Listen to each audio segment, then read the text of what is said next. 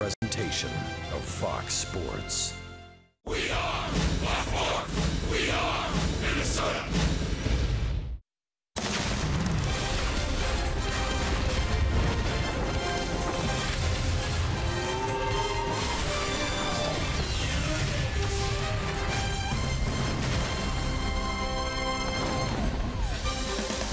Sunday fun day as the Twins and Astros are ready to play the rubber game of this three-game weekend series here in Houston.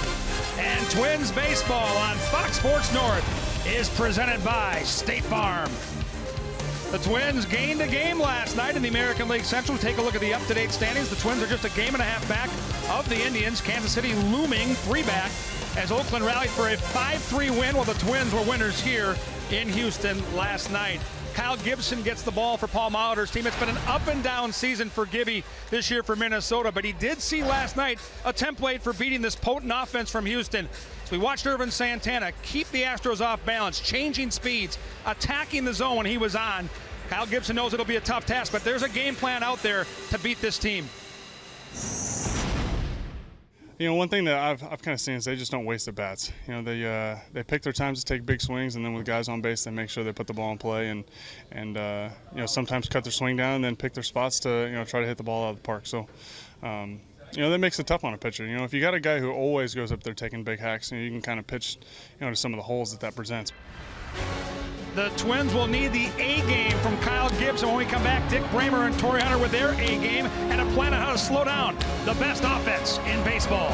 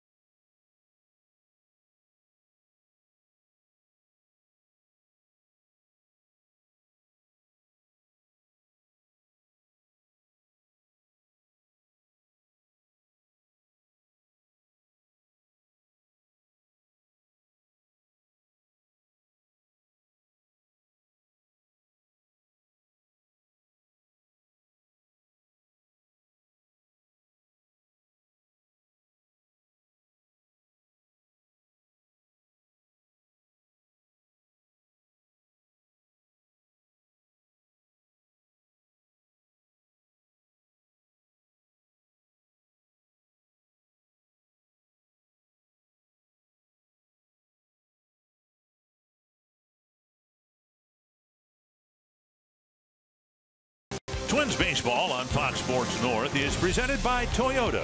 Tested, trusted, Toyota. Toyota, let's go places. By CenturyLink, connecting you to the power of the digital world.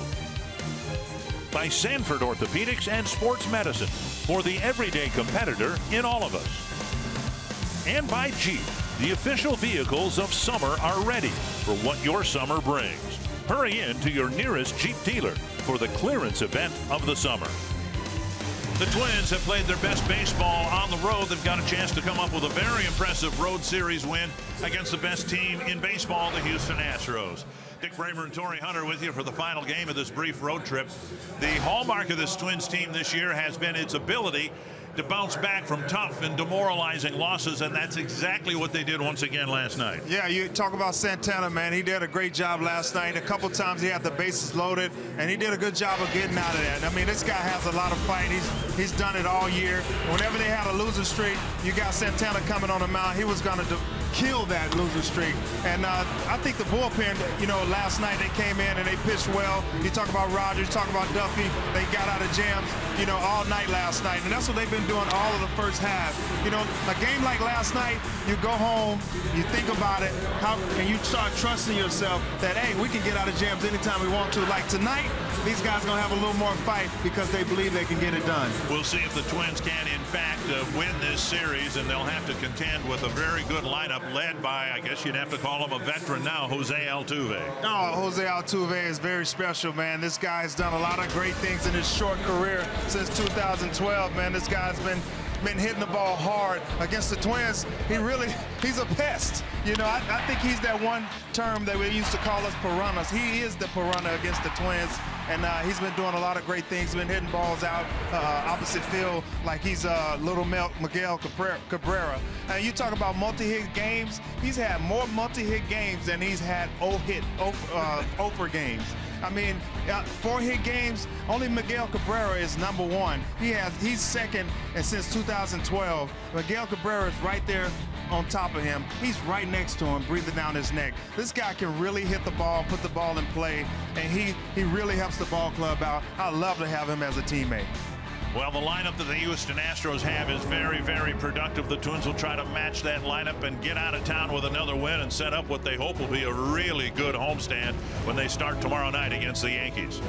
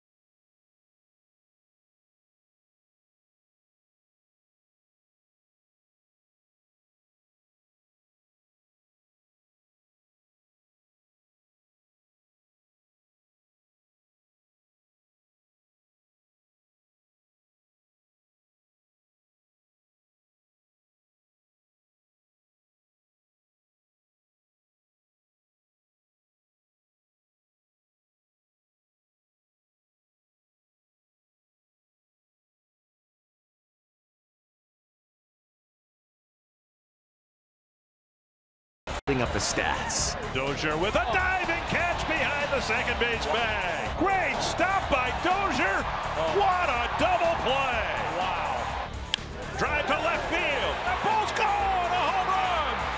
A two-run walk-off home run for Brian Dozier. Just like everyone expects. He's grown to be a leader. Smart about the game, go out, plays the game hard. Good guy, good teammate. He's always having a good time, and you know, it's a lot of fun to be around. There goes another one. Are you We know where Brian Dozier has been. One question remains. Where does he go from here?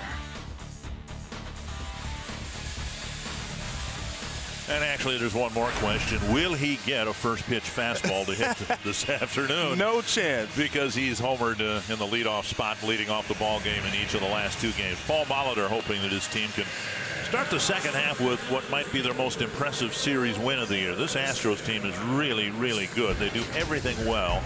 And the Menards batting order for the finale: Brian Dozier in the leadoff spot, then Robbie Grossman, Miguel Sano, Max Kepler, Kenny Vargas, Eduardo Escobar, Eddie Rosario, Chris Jimenez, and A. Ray Adrianza. And Mike Fiers has done a really good job since the Twins last saw him at Target Field, keeping the ball in the ballpark. Mike Fiers is a veteran pitcher, man. He's had a no-hitter, with the Astros in 2015. And all right, what is he going to get here? Something off speed? There's no way it's a fastball. It's a changeup. Has to be. Are you kidding me? Fastball at the knees, and he takes it for strike 1. He was the only one to throw a fastball down and away. That was a good spot. Dozier at the second pitch Friday night for a home run. The first pitch last night. There's an off-speed pitch missing. It's 1-1. It's early. Pitchers hate to throw off-speed early because they don't want these guys to see their off-speed this early. They kind of, establish the fastball and then throw it off-speed. But Dozier, he changed the mindset of a pitcher. Tapped foul. Another off-speed pitch. Yep. Can't give him a fastball. They want the pitch away, but they keep throwing it middle in, and he crushes it. Next night, same thing. He went back. Anything middle in, he drops the head on it. That top hand is dangerous. And he chases a high fastball out of the strike zone and starts this game with a strikeout. Fiers did a great job of mixing up the pitches early. Like I said earlier, pitchers hate to throw their off-speed that early in the game. Northland 4 defense for the Astros, middle of the pack, I guess, among the 15 American League teams in the field. Aoki gets left field, Marisnik in center, Reddick in right, Bregman, Gonzalez, Altuve, Gurriel, and McCann back behind the plate. He caught Friday night's game. One down. Here's Robbie Grossman. Mentioned that Fiers has done a really good job keeping the ball in the ballpark. In his first 9 starts, up to his start against the Twins at Target Field, he had given up 18 home runs and 46 in the 3rd innings. There's a pop-up near second base. Gonzalez right behind the bag makes the catch out number 2. Since his start against the Twins at Target Field, he's been a much better pitcher. He's only given up 1 home run in his last 8 starts, covering 47 innings. In the first 7 games of the season, he had a 5.7 ERA. He's turned it around a lot. He's gone 4-3 with a 2.65 ERA, with 56 strikeouts in the last 10 starts. 2 down, bases empty for Miguel Sano.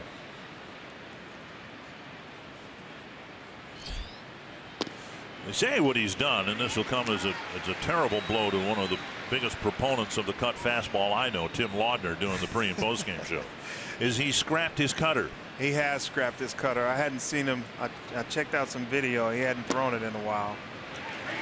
And he's throwing more changeups, and more righty-righty changeups. And I think he's trusting that more, and that's his go-to pitch.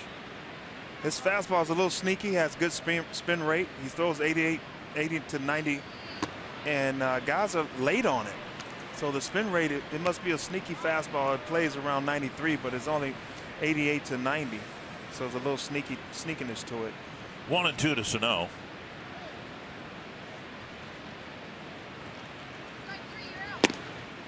And I mentioned Tim Laudner's name in sarcasm, of course, because Tim has never liked the cut fastball. And he thinks Fiers and every other pitcher in the big leagues should just get rid of it. You think it's because of injuries or because it's not an effective pitch? He thinks it takes something off a true sinking or 4-seam fastball. And now 3-2 to Sano with Kepler on deck. Whew. I don't know, man. I've seen a lot of cutters that I didn't like. But I've Mariano seen some... Rivera. Right. You Kluber. I mean, you got a lot of players that live. Paul Bird made a career out of cutters. There are exceptions to the law, no rule. And on the outside corner, Sano thought it was ball 4. And Fires has a couple of strikeouts in a 1-2-3 first inning.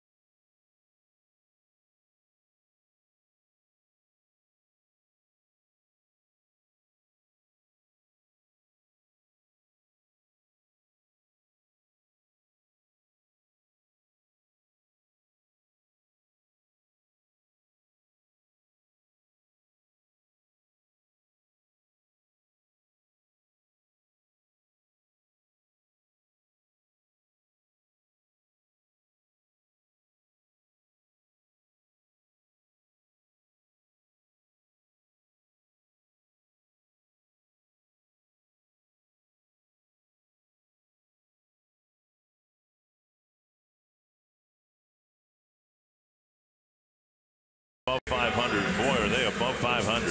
12-6. AJ Hinch's against the Twins over the last couple of years. 31 games over 500. And here's their Menards batting order. George Springer DHing today. Then Altuve, Reddick, McCann, Gurriel, Gonzalez, Bregman, Aoki, and Marisnick.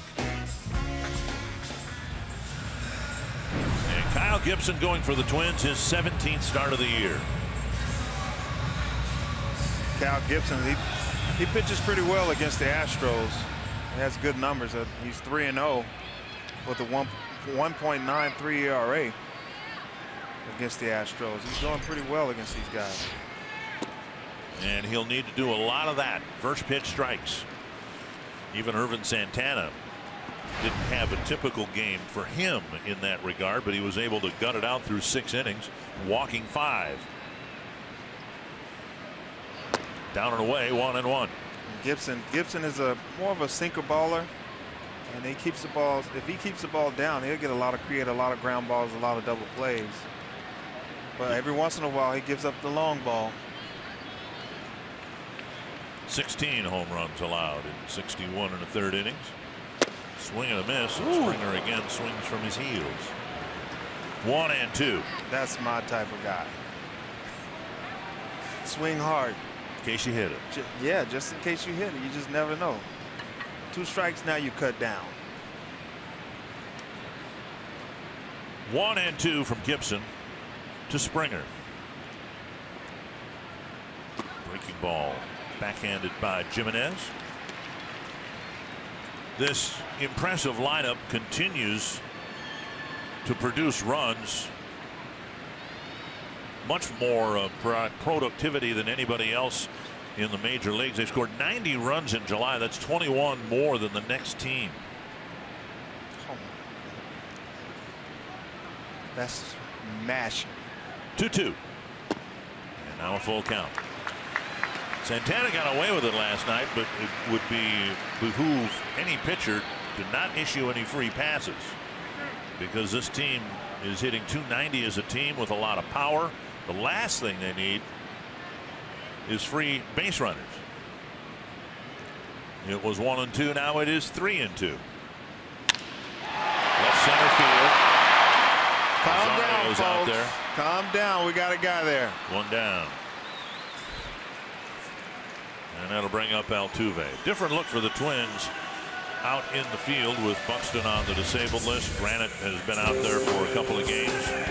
left field and then center field. Grossman, Rosario, and Kepler, the outfielders today. The Northland Ford defense has Escobar at third, Sano DHing, Adrianza Dozier up the middle, Vargas at first, and Jimenez behind the plate. Mighty Mouse is in the lineup. Paul Molitor said he wanted to get everybody in the lineup after having not played for 4 days because of the All-Star break. The last thing you want is for players to sit with the ball grounded up the middle, a base hit for Altuve. That's the magic wand I was talking about. His balls has eyes. A 1-out single. Softly hit ground ball, but right up the middle for a single. Seeing eye single. His balls has eyes. Look at this. That magic wand, he just shot the ball in the middle. That's a high chopper. You don't know. You should be out, but he finds holes somehow. It's unbelievable. I'm never that lucky. You were that lucky from time to time. It depends on the hot streak. Here's Josh Reddick.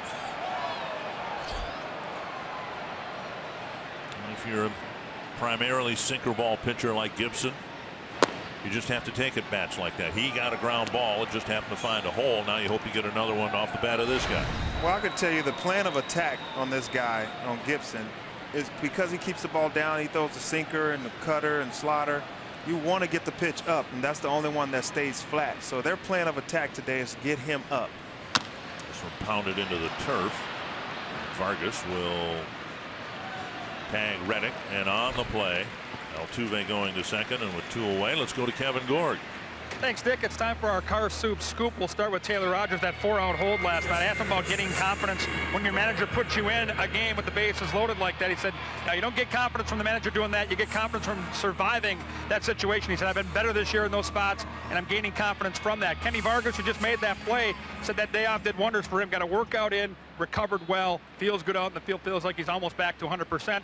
Other side of the infield, Eduardo Escobar, hasn't played yet in this series. Said he hadn't had a lot of time other than in the cage. He said he's going to see the ball, hit the ball, and just react and try to bring the energy he loves to bring to the game, guys. All right, thank you, Kevin. 2 down, and now here's McCann taking outside ball 1. Kevin Gorg looks good in baby blue. It makes his face more baby-ish. Okay. No? I don't know that that's what he's shooting for, but he looks younger. He looks younger in baby blue. You should wear that all the time. It fits you. 1-0 to Brian McCann. Grounded into the shift. Dozier has plenty of time to throw him out. A pop-up and then 3 ground balls. Gibson has a scoreless first as we head to the second.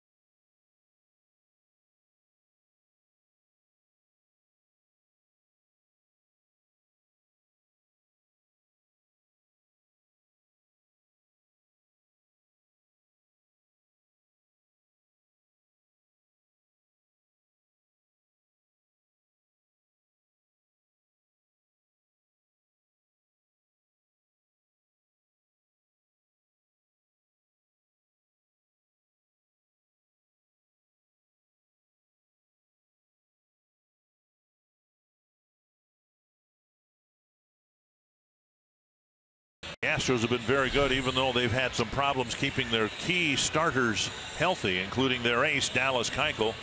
Been on the disabled list a couple of times with some neck discomfort. He will start a rehab assignment tomorrow in Corpus Christi. And it's been a hot and cold season for him in terms of being able to play, not being able to play. And this Astros lineup, as impressive as it is, they really need to get him back and healthy. So they have the luxury with a 15.5 game lead of taking their time with him. Yeah, I mean, no reason to rush him back. Let him go down there, get some quality starts, and you know they should treat a Razorback that way. That Arkansas bias we keep hearing about. Yeah, I am. 1 strike to Kepler.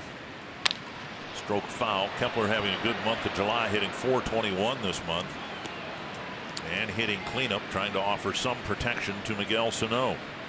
It's a different lineup again today without Joe Mauer. Paul Molitor talked about the wisdom or lack of it in asking Mauer, who came off the disabled list, to play 2 games in less than 24 hours. Swung on and missed, and Kepler strikes out. Fiers has 3 Ks already in the game. You look at his fastball. His fastball is only 89 miles an hour, but guys it's by guys. It's right down the pipe, and you can't even, jump on it. Look at this fastball. It's 89 miles an hour. It's right down the pipe, and he's late on it. There's no movement on it at all. No, it's a sneaky fastball. It's 89, but it's playing as 93, 94. Here's Vargas with 1 gone in the second. Outside, ball 1. You know, Fiers, I faced him in 2015. I had an opportunity to face him with Milwaukee and with the Astros, and every once in a while when he pitches in to righties, he lets one go, and it's always at your head, and that's kind of uncomfortable. I remember him hitting John Carlos Stanton in the face and knocking him out, landing him on the DL. Stanton still wears that jaw guard on his batting helmet sometimes. Yeah, and it just sometimes it gets away from him because it's just so sneaky. It's hard to get out of the way. Inside now, it's 3-0 to Vargas.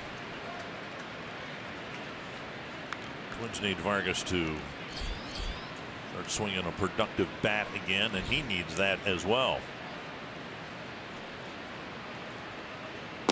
Takes a strike. Twins are going to add Bartolo Colon to the roster on Tuesday. There's some other situations regarding the roster, Greg Breslow and some others, that will require some roster movement. Vargas would be well served to start swinging a hot bat. Wow, that really? Hit a ton. My goodness. Well, exclamation point. Hot bat. Wow. That was 2/3 of the way into the second level here, and it's 1-0. And for Fiers, just the second home run he's allowed in his last 9 starts.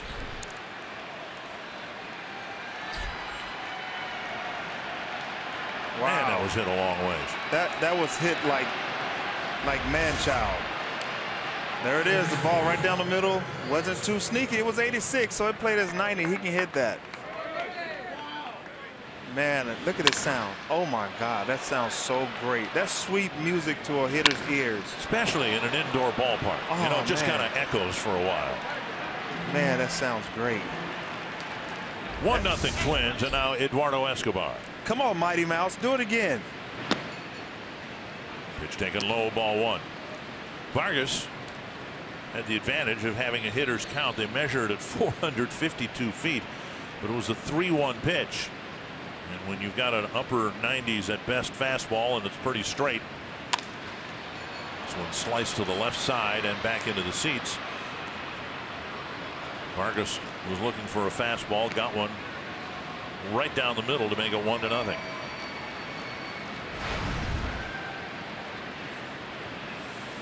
Vargas, I could tell you, he can be. You look at what happened to David Ortiz's career.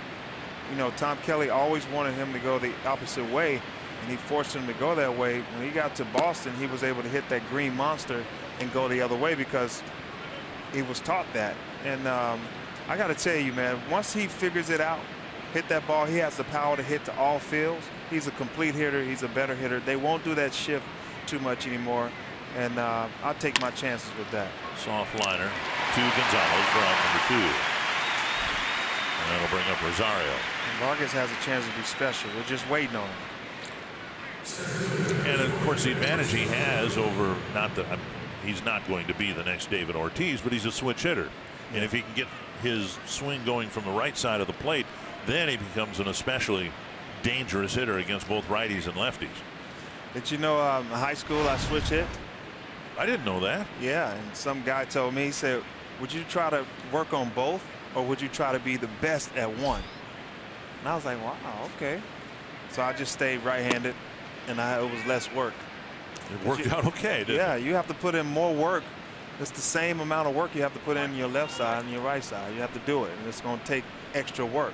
Coming into play today, 100-point difference between Vargas's left-handed average and right-handed average. Dribbled up the line, foul, and it's 1-1. It's tough because there's more righties in the game than lefties, so he's going to have less chances as a right-handed hitter, and it's going to be, you know, it could be a week or two before he sees a lefty, and now he's uncomfortable. He hadn't seen it. The pitch seems faster. It's just a different feel and different look for the right-handed side for Vargas. Yeah, foul, and then you finally, after not having seen much left-handed pitching, you finally go to Boston, and then you get David Price and Chris Sale. Oh yeah, I mean, most of the lefties in the game are dominant. You know, you don't find that lefty that throws a two-seamer and he throws 87, and you know, you don't find the Moyers anymore. And so these guys are filthy these days. Rosario strikes out. 2 more strikeouts for Mike Fiers, but he threw one to Kenny Vargas, and Vargas crushed it to make it 1-0. I eat for lunch fastball.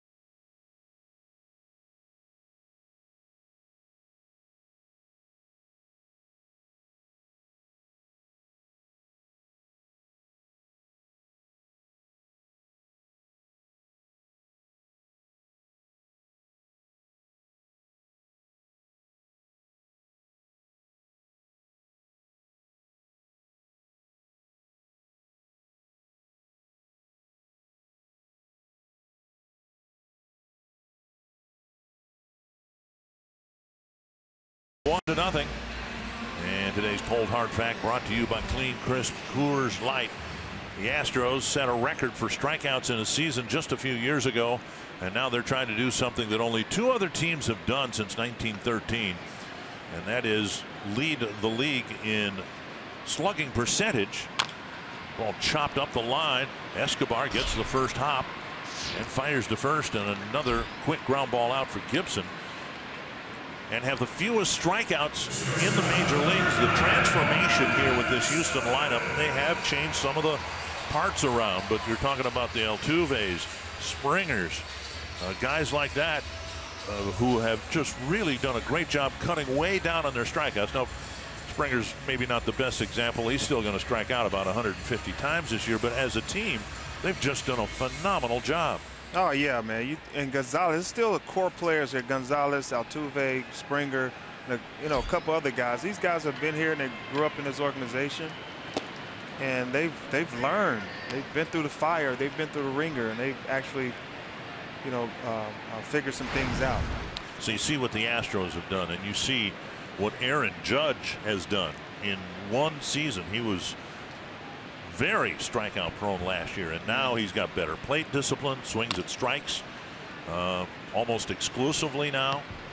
and might be on his way to both a Rookie of the Year and MVP award this year. It's the mentality of the player. You know, the player has great character and say, hey, you know what? I struggled in this area, and I have constructive criticism. Somebody gave it to him, and he said, you know what? I'm going to clean up my weaknesses. I'm going to work on it. And it's on the individual. You know, whoever that player is, he has to go out and work his butt off. Check swing, and it's 1-2. Gonzalez 0 for 8 in his matchups with Kyle Gibson. Look at this shift. I'm amazed. He should not hit into that. Just hit it to Escobar.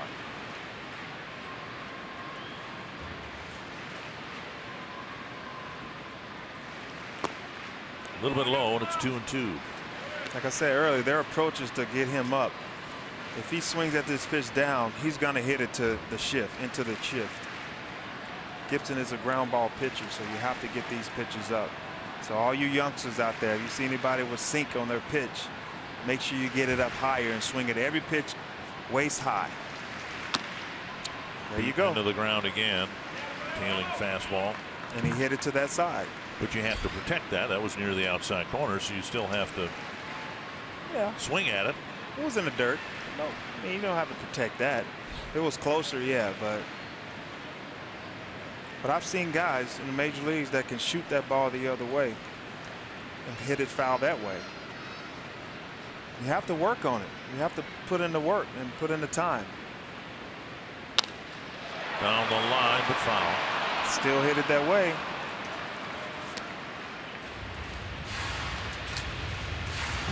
Just about everybody in the Houston lineup has punished Twins pitching. The Twins have actually done a decent job since the rough start Friday night by Jose Barrios, keeping this lineup in check. But boy, did they have fun at Target Field last year. Gonzalez might be the best utility man in Major League Baseball right now. Yeah, absolutely. In at shortstop today for Correa, gets the day off, and Gibson comes inside with a breaking ball and gets a strikeout. 2 down. It's amazing when you know that you pitch well against a team. I said this several times this series. The guy's confidence goes up, and Cal Gibson's confidence. Look at these pitches. The pitches away, and then off speed in. Just trying to pitch away to get him to turn in and hit the ball into the shift, because you know he's not going to go the other way. Alex Bregman will bat, moving up to the 7th spot in the batting order this afternoon. Breaking ball hits the corner. Bregman's more of a middle end guy. Short arms, short bat, short swing. Be careful. Stay away. To left. And Grossman plays it on a hop for a 2-out single. He kind of left a off speed up, kind of down the middle, and he was able to capitalize on that. We'll bring up Aoki.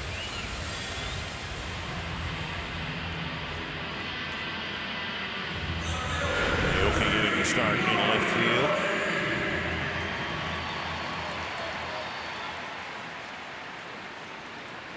Aoki actually grinds out at bats, and he has no problem going the other way, and you can tell there's no shift on him. You got the third baseman where he needs to be, the shortstop, the second baseman. Everybody's where they need to be because he sprays the balls to all field. He's not afraid to go the other way. Twins are playing him actually in the outfield, bunched up the middle. They're giving away some of the right field line and an awful lot of the left field line. Right, because he sprays the ball left center to right center. And that's a good hitter, complete hitter. He might not hit for power or anything like that, but he usually hits for a decent average. 1-0 to Aoki. And there's a strike. It's a good pitch. Gibson much more aggressive so far here today. 23 pitches, 15 strikes. If he can be more consistent and pitch the way he's pitching these last 2 innings, this guy he could be special in the major leagues. Just have to believe it himself. Talking about Gibson. Gibson. Yep. And I think that's been part of the frustration, because the graph line for Gibson in his career was certainly headed in the right direction. Up until last year. You know, ERA was coming down, the innings pitched were going up, and it was exactly the model the Twins were hoping for in terms of getting somebody to ascend into the status of a number 2, number 3 starter. But then last year, some injury issues and a bad year, and this year's been even worse statistically. But now, all that said, in his last 4 starts on the road, 2-1 with an ERA of under 3. So yeah.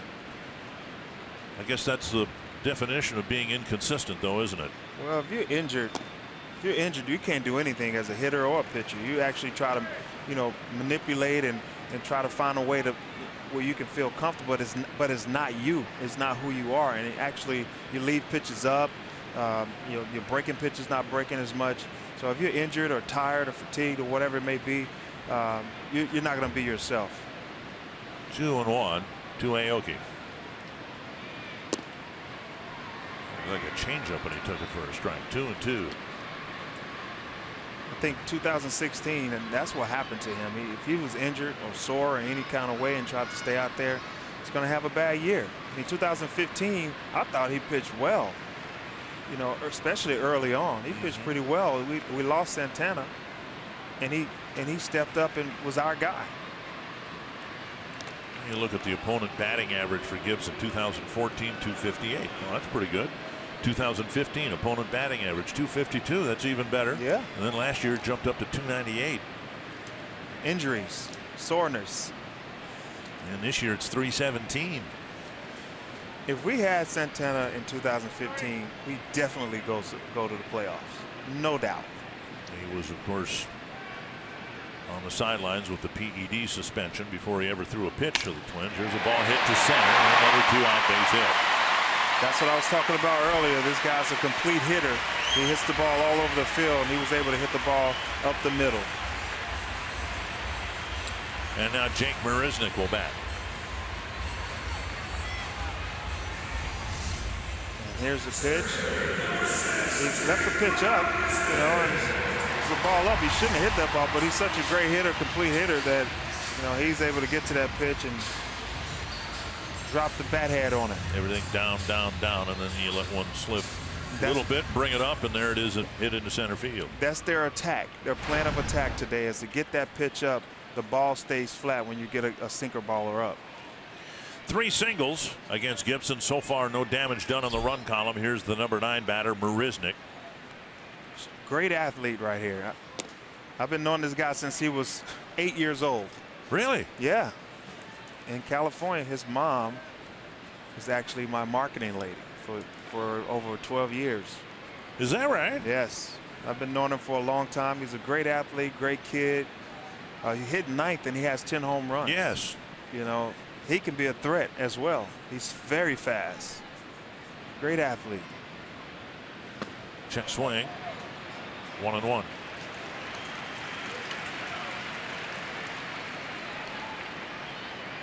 It's amazing, man. I've known a lot of guys that's coming up and guys that are in the big leagues. Had a chance to talk to them and have great conversations with them and see him grow as a man, as a player. 1-1 with the tying run at second and 2 down.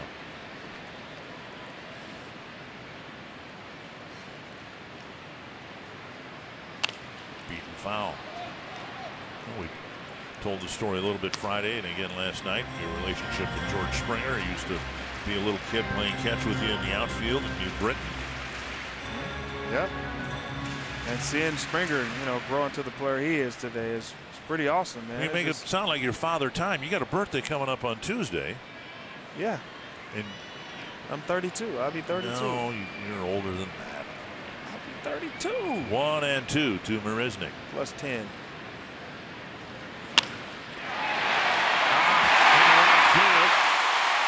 And Kepler's throw to the plate, not in time. He should have. The 7, 8, and 9 batters all deliver 2-out singles to tie the game. But look at the pitch. The pitch looked like it was down and in, and Marisnick. Well, the plan is to get the pitch up, but that pitch was a great pitch, and he was able to shoot that ball the other way keep that head down and shoot it the other way. I think if it's a sinker ball pitcher, if you have the approach to hitting the ball the opposite field, you hit the ball better. And on that throw right there from Kepler, I think he should have hit the cutoff man or either thrown it to third, because Aoki didn't make the decision to go to third until he had the ball. He could have really thrown out Aoki at third.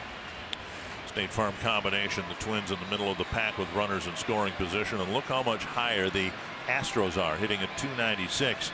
3 times last night they left the bases full. Now runners on the corners, 2 down for Springer, who hit a fly ball to Rosario his first time up. And Gibson starts him with a slider and gets a swing and a miss. He was trying to go get a 3-run homer right there. He is swinging hard.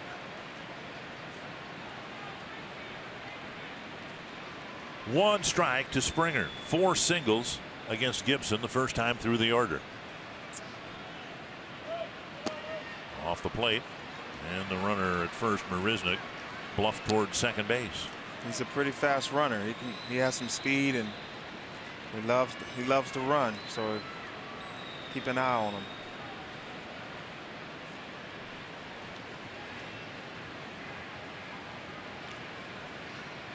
Springer gets some time as he steps out of the box. Last night's game, the exception. What the Twins have run into against this Houston team is a team that just swells with momentum within an inning. Things mushroom quickly, get out of control. Close. They scored in 2 different innings last night, a single run. But there have been so many situations in the season series like this where you think you're just about out of the inning, and then ping, ping, ping, boom, boom, ping, ping, and suddenly 5 runs are up there. I like the ping, ping. It sounds like aluminum bats. You mean bong, bong. Very close play at first. They're aggressive at the plate. They're aggressive on the bases. Very close play right there. He wants to steal. I mean, he's letting you know that's 2 times that he's been a close play at first. He has a great lead over there as well. On the ground, and Escobar looks at second and throws to first. 3 singles, the tying run for the Astros in the second. Got a special guest coming up in the third, and you're watching Twins baseball presented by State Farm.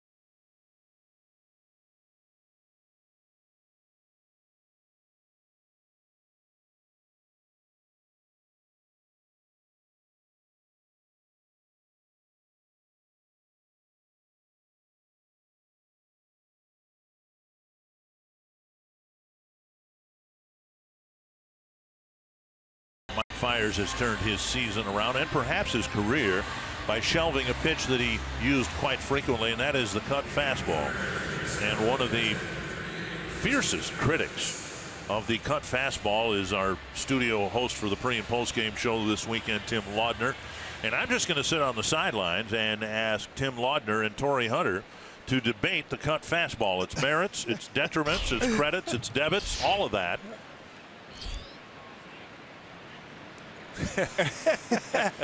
Well, Timmy, you've never liked the cut fastball, right? I mean, you think it takes something off a pitcher's regular fastball?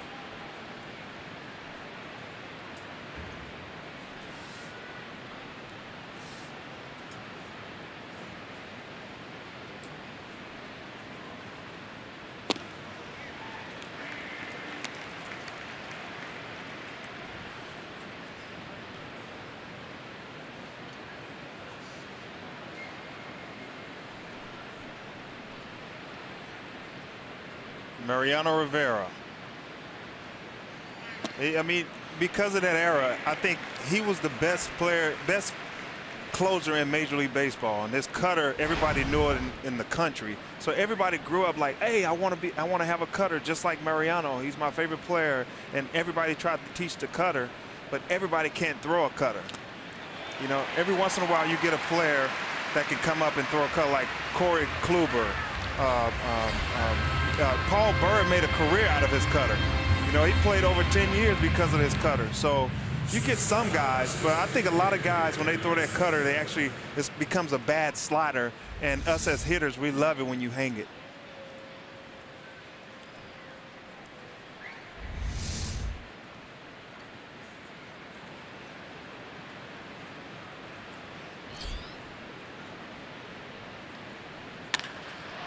Adrianza goes deep to right. Adrianza hitting his first home run. A no-doubter to right, and the Twins get another home run against Fiers on something that was not a cut fastball. He should have thrown a cutter.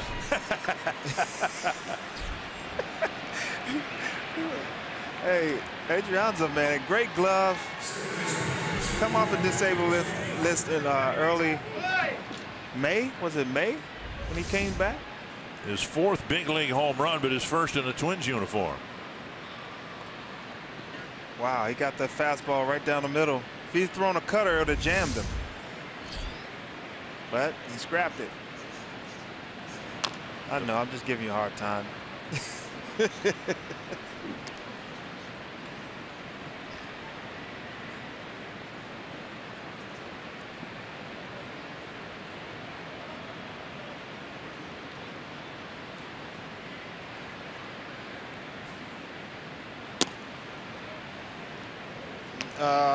Yes. You know what?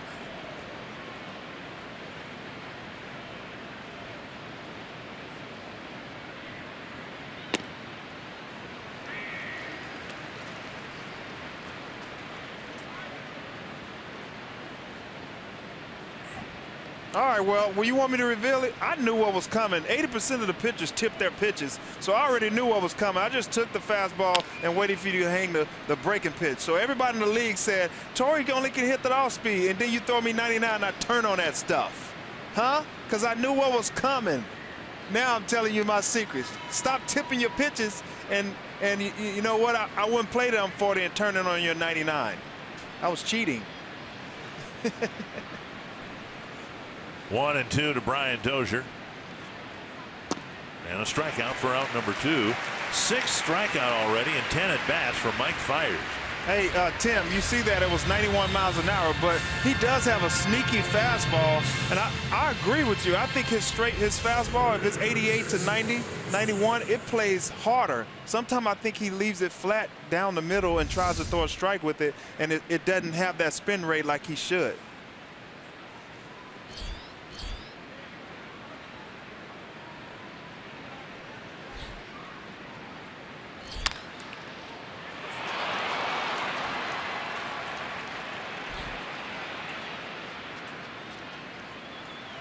Grossman lines a single to right, and that'll get Sano to the plate with 2 men out. Tim, thanks for jumping in and chiming in on your thoughts about the cut fastball, and we'll just hope that Fiers from time to time here during his stint keeps leaving regular fastballs up and out over the middle of the plate. Hey, Tim.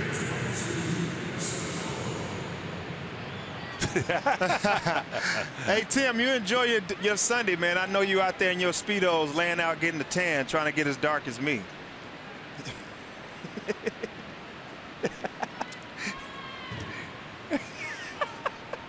All right, we'll hear from Tim in the postgame show with Sano at the plate, a man at first and 2 down.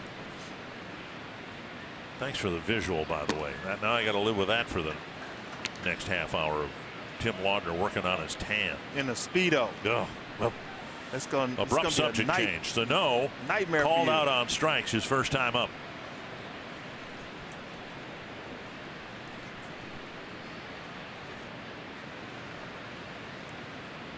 Big swing by Sano on an off-speed pitch, and it's 1-1. Little changeup down and in right there. His changeup it's been pretty good. They haven't been hitting that. They've been hitting his fastball. I can see him, you know, maybe the next couple innings just really throwing a steady diet of changeups.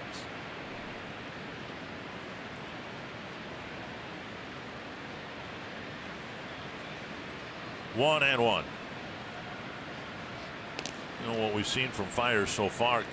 Pitcher, I don't know if this makes any sense or not, but he's working like front and back with his straight change in his fastball. We haven't seen a whole lot of breaking stuff. I mean, he just seems to really be trying to keep the Twins hitters off balance velocity wise. The yo-yo system. Is that what you call that? Yes.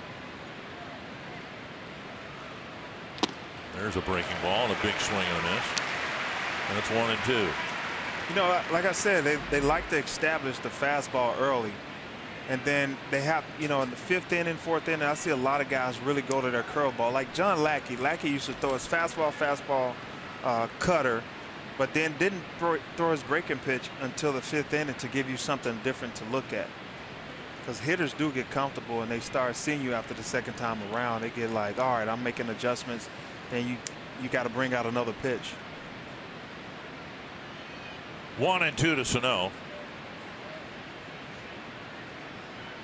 Fouled back. That was the pitch he wanted. 90 miles per hour over the inner half of the plate, and he fouled it straight back. Actually, he was a little late on that. That was 90 miles an hour, and he was late. That's a sneaky fastball.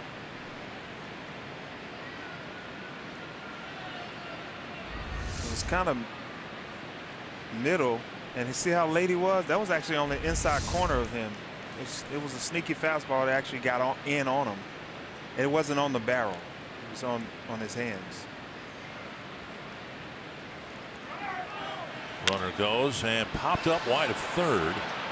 Bregman with room to end the inning. Jammed him right there. Twins get another solo home run. This one from their number 9 batter, and they retake the lead 2-1.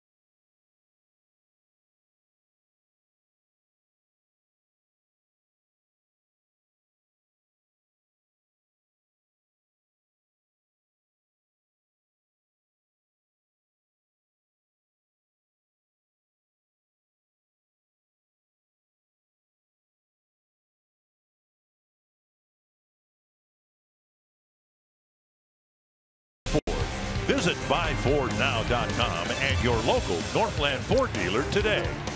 By Grand Casino, the best stories start here.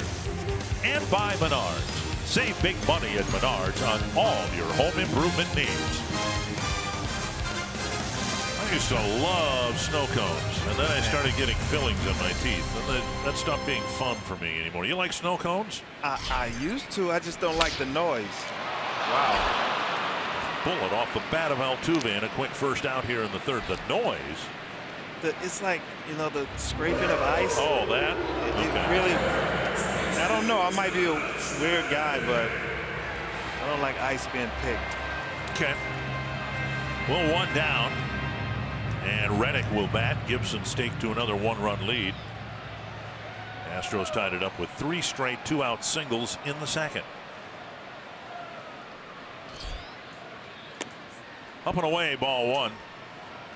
You were talking with Tim Laudner about pitchers, how you were able to cheat because you were someone who was able to steal pitchers or look for tips as to which pitch was coming and cheat a little bit. Now, I remember when you came up, you know, everything was new to you, and that's not something you're taught to do in the minor leagues. Who got you going in that way? Man, you know, it has to be somebody that's been around, and one guy that set me down and taught me was Paul Molitor. You know, Paul Molitor had me in Cleveland one day, and Dave Burber was on the mound. But now he was then the bench coach? Okay, yeah, he was the bench coach then. I had him as a teammate, and I had him as a bench coach, and then I had him as a manager in 2015. But as a bench coach in 2001, he set me down, and I had the day off, and Dave Burber was on the mound. He got my helmet and told me, turn it around, put your face in your helmet, and there's a hole on the top of your helmet. And I had to look at Dave Burber for 3 innings and figure out what he was doing to tip his pitches. And then after the second inning, I actually saw it. You know, he sets high. Check swing and strike 3 to Reddick. He was set high on the fastball, and he was set lower than the Indians logo on his chest. He was set lower than that on off speed. And I threw my helmet down. I was like, Molly, I got it. And he said, well, I can tell you right now that over 80%, over 50% of the players in Major Leagues tip, whether they're good or bad. Is that right? Yes. And I was like, man, so I started studying for those things.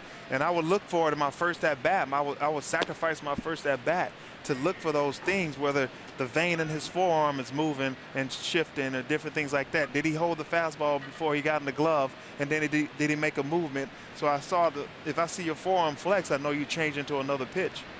So it's little things that was taught to me by a veteran guy, and then that's why I did it. And I taught a lot of guys on every level that I went to, every team that I went to, and I tried to give it back to those guys. And they would say, hey, Torrey's a good teammate, but I was good because I was giving them what was coming. Tried to make every team better, man. You got to take that advantage of the weak link. You know, if you got a weakness out there, I think we should be hyenas and take advantage of it. So you did that with the Angels and the Tigers and brought it back to the Twins, and it all started in the visiting dugout in Cleveland. Yes. Looking through the vent hole in your helmet. I must have been televising that game, and I'm wondering whether we ever got any video of that in the dugout. That would have been good video. It would have been great video. I hope somebody got it, but I doubt it. You know, the times then was totally different. You probably can't see it because the resolution was terrible. 2-2 to Brian McCann. And a good inning for Kyle Gibson.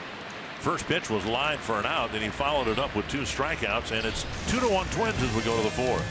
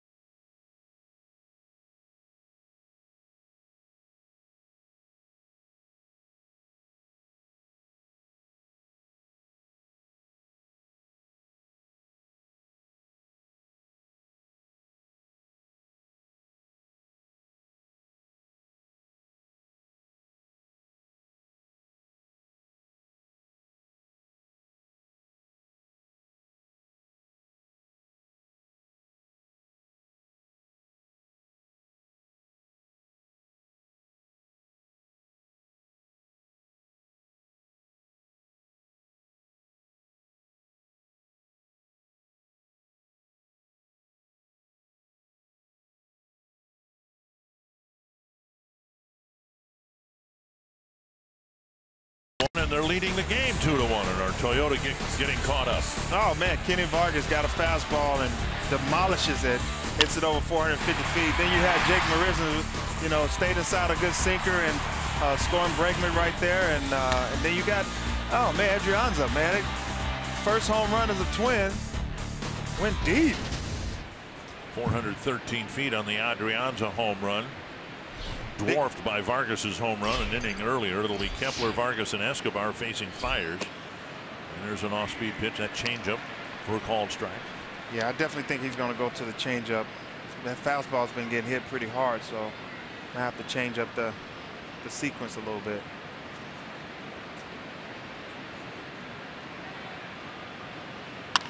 That's chipped behind third, but it's going to be a foul ball, and a nice catch by Bregman, who was playing well off the line. He had to cover a lot of ground on a short fly ball, 1 down. Yeah, he's able to cover some ground right there. A third baseman with athletic ability. Change up down and away. Look how much ground he covered with them short legs. Very short and compact. Those guys play hard, man. Pedroia, Altuve, and Bregman. These guys play hard. They're short guys, and they feel like I have to do more than most. And they play that way 100% every play, every game. Vargas takes a curveball for a strike. I told you before the game, I think the 2 favorite players for me to watch, not Twins players, are Pedroia and Altuve. Yep. Both second basemen. Both on the shorter side of the size spectrum. Yeah, man. Think about it. It's, you know, their whole careers, they probably was told, hey, you know, you're too short, or you can't do this, you can't do that, and you know what? They proving guys wrong and proving people wrong. One floats in at 72, and it's 1-2. Vargas might not see at least from Fiers, he might not see another fastball, at least not one for a strike. Just sit on the changeup and try to hit that left field short porch over there. Fastball, got him. Bayou Classic. 2 down. Let's go to Kevin Gorg. All right, guys, it's time for our big story in baseball. It takes us to Miami last night, and what a big story this was. The rookie, Cody Bellinger, up in the 7th, needing the triple for the cycle. There it goes, right center. Stanton can't make the play. Off to the wall and off to the races goes Bellinger. It's the first ever rookie in Dodger history to hit for the cycle. He goes 4 for 5, 3 ribbies. How do the Dodgers? Well, they've won 8 straight. They've built a 9.5 game lead, and they're winning again today. But the cycle, the story last night, guys. Hard to do. They are doing in the National League what the Astros are doing in the American League. Quite a story. 1-0 now to Escobar. That's hard to do, hit for the cycle. Did you ever do that? Man, every time I had a chance, I hit a double or a home run, another double. I have a single, a double, a triple, and then before you know it, I hit a home run or I hit another double. I'm like, man, I had it several chances, but it seemed like I doubled up on a homer or a double. 1-1 to Escobar. Did a soft line drive to the shortstop Gonzalez his first time up. Now fouled away. You know, you step back and look at it, and it's fun to watch hitter hit for the cycle, but it's just kind of a novelty. You know, it's a 4-hit game, at least a 4-hit game. So those are fun to watch anyway. Yeah, but it's tough to do all 4. Like, how is that possible? You got a single, a double, a triple. You have to be lucky to do that. It's just like that ball right there that was hit by Bellinger, and then Giancarlo Stanton runs after. Right. He lost it in the lights. Yeah. You have to have a little luck. Yeah. There's no way how's that possible that he got a triple by losing a ball in lights? Unbelievable. Thank you. Take him to the casino. 1-2 to Eduardo Escobar. Fouled back. Twins manager Paul Molitor hit for the cycle, and I told the story before. He had a chance, and I think in his final year with the Twins down in Texas, in a 10-3 game, he had a chance to hit for the cycle again, and the Texas manager intentionally walked him to avoid giving up the cycle. I never understood that. Why, you know, what's the harm in that in a blowout game? Escobar strikes out, and Fiers has 2 strikeouts in every inning so far, this being the 4th inning. That means he's got 8. You're watching Twins baseball presented by State Farm.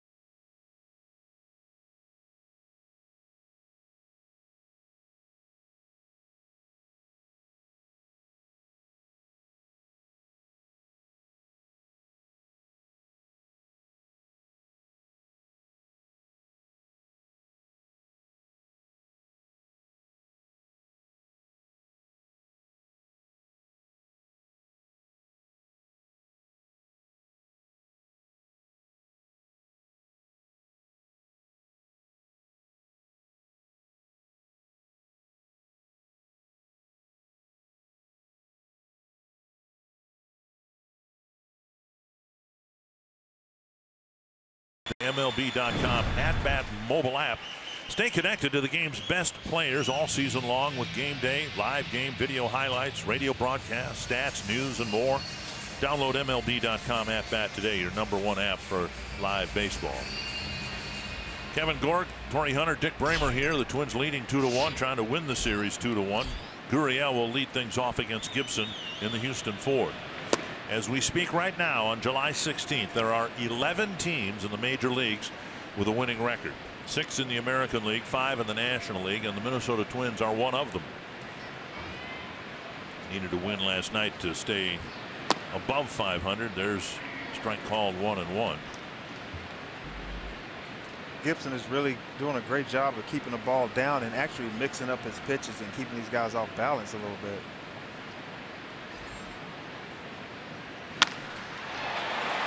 To left center. And an opening double for Gurriel here in the 4th inning. I spoke too soon.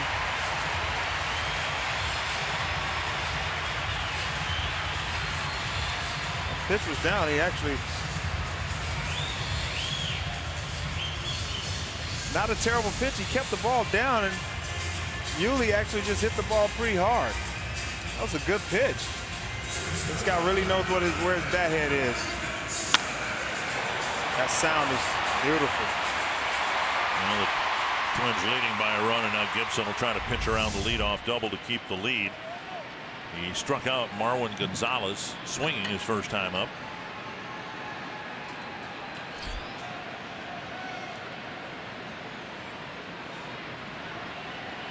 Five hits for the Astros, 4 singles, and now the leadoff double in the 4th.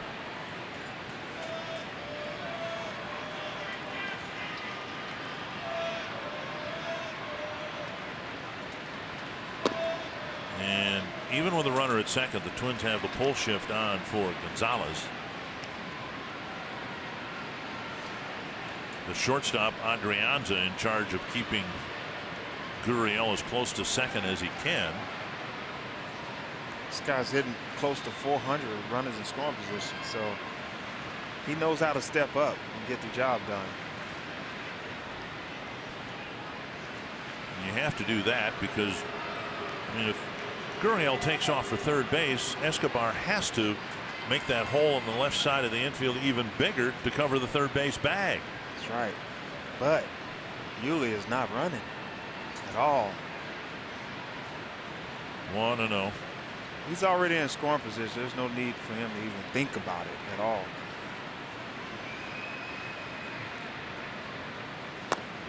Now outside 2-0.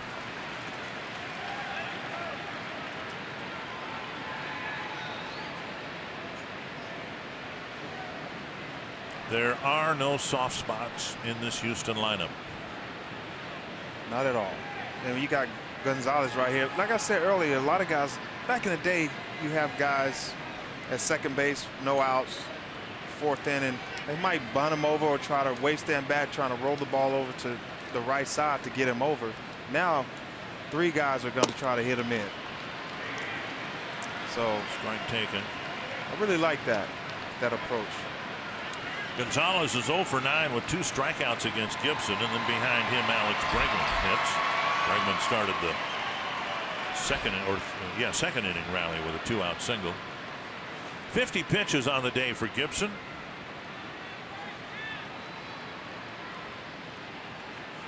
.33 strikes, which is good.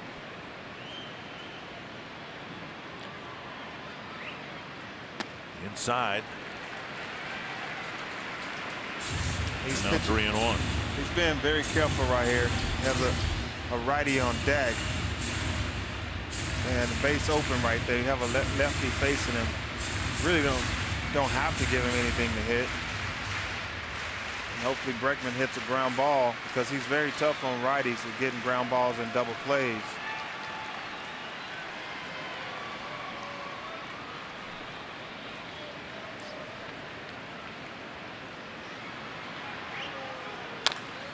Pounded foul, and it's 3-2. Change up right there.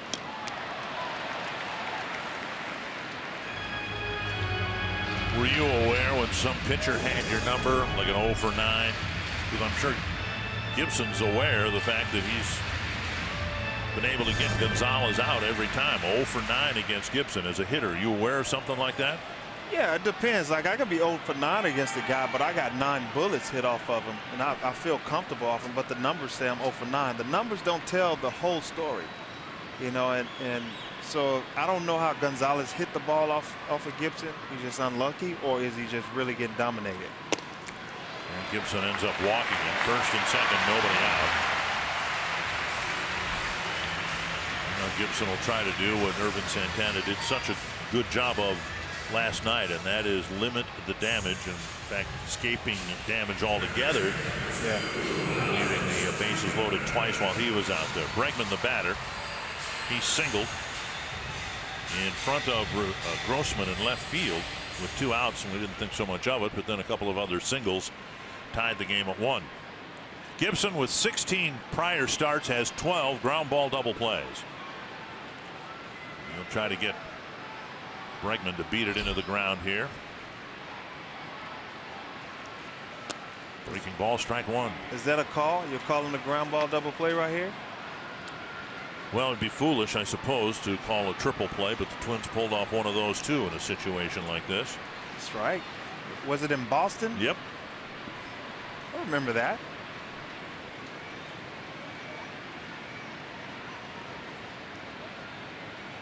It was in Anaheim, actually. Was it Anaheim? Was there one in Boston in late 90s?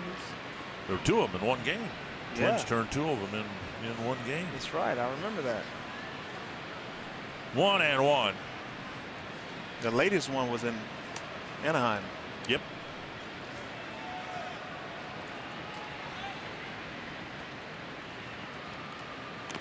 Ooh. Foul tip, and that stung Jimenez. It's 1-2. Two-seamer. He had it up. He really wanted to go after that pitch because the pitch was up, and that's their plan of attack. But that ball barreled in on him, and foul tip off of Jimenez. Bregman has grounded into a double play 11 times.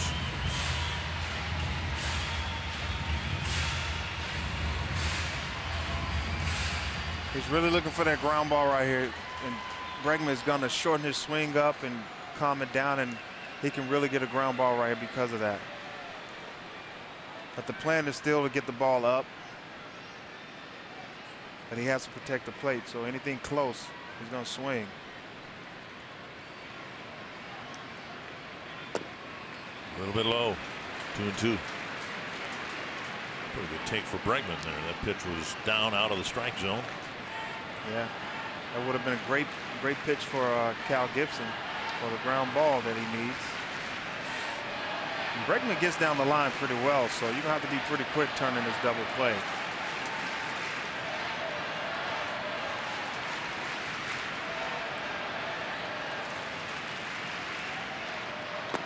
Struck him out. Nice, big strikeout right there.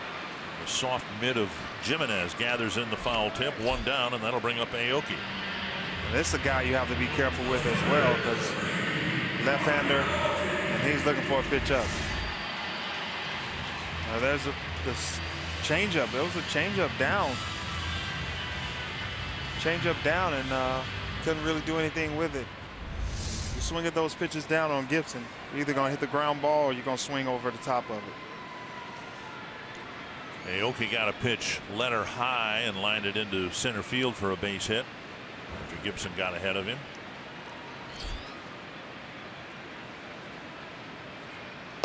On the outside corner.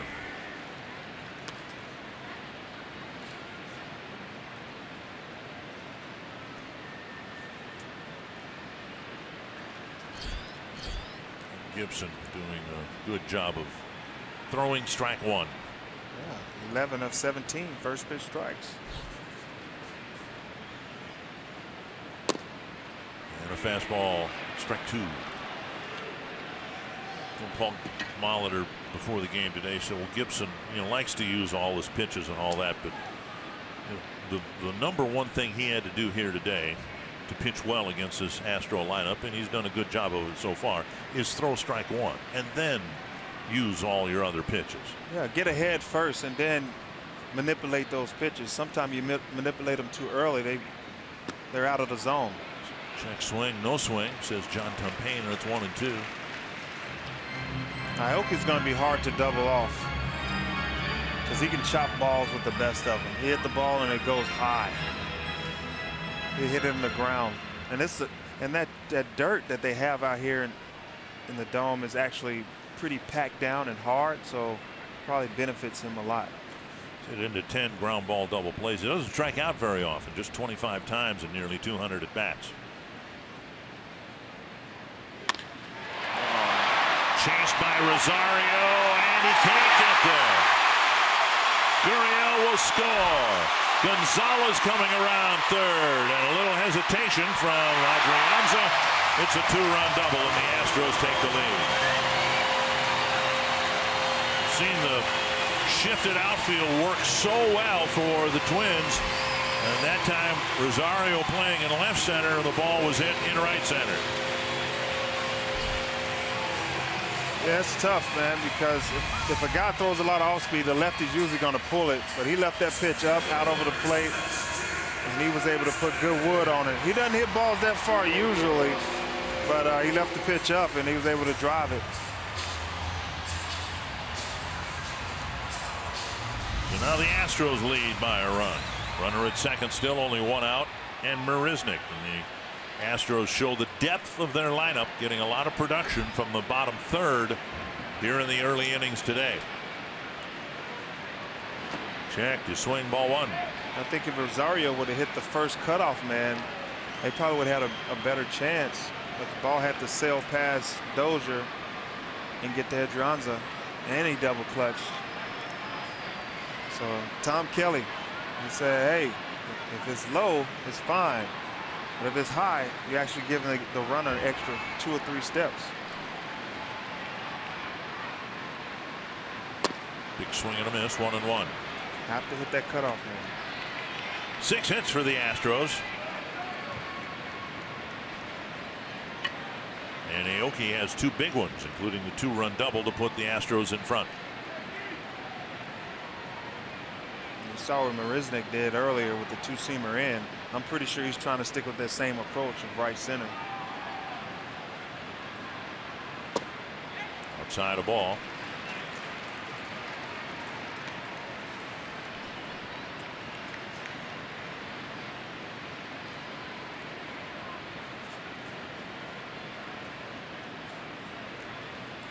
And last night Santana limited the Astros to 2 innings where they scored a single run.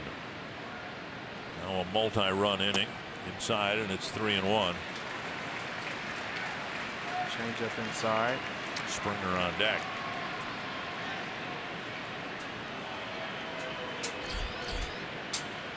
Marisnick must hit the ball anywhere, everywhere, because everybody's straight up, the infield and the outfield.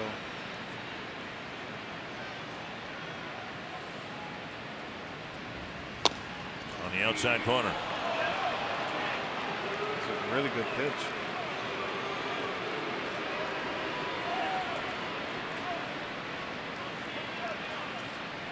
Here's Marisnick's spray chart. 18%, 23% to center, 17. He's balanced. Hitting the ball more to center field, which shows that he has a quick bat. And a breaking ball got him. A really good pitch. Fox Sports North and Positive Coaching Alliance will honor 5 double goal coaches when the Twins take on the Yankees July 18th at Target Field. Double goal coaches embody the ideals of striving to win while teaching life lessons through sports. Chrissy Makalo, Mankato West girls soccer coach, will be recognized during the game. And to learn more about Positive Coaching Alliance, visit positivecoach.org. And now Springer with a runner at second and 2 down. Strike over the inside corner. You know what? Sports does have a lot of life lessons. It does teach you some things. Teach you about failure. When you fail, you got to make adjustments.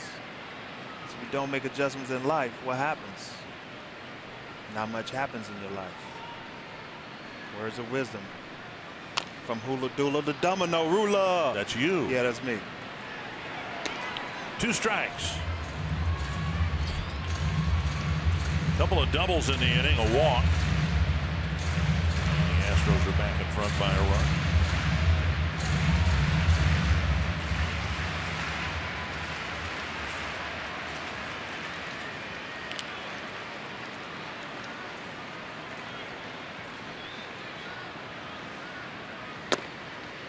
It's down and in.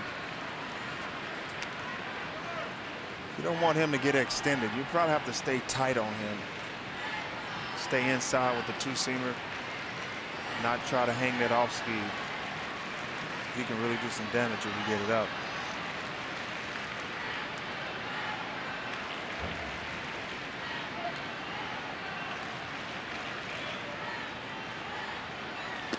Check to swing. 2-2. You know, Gibson's not the type of pitcher that really goes after you. He actually nibbles a lot and try to make his balls move and manipulate pitches, the slider, the changeup, the 2-seamer, and it actually makes his pitch count go skyrockets. I like to see him go deeper in games. And now he nibbles his way into a full count.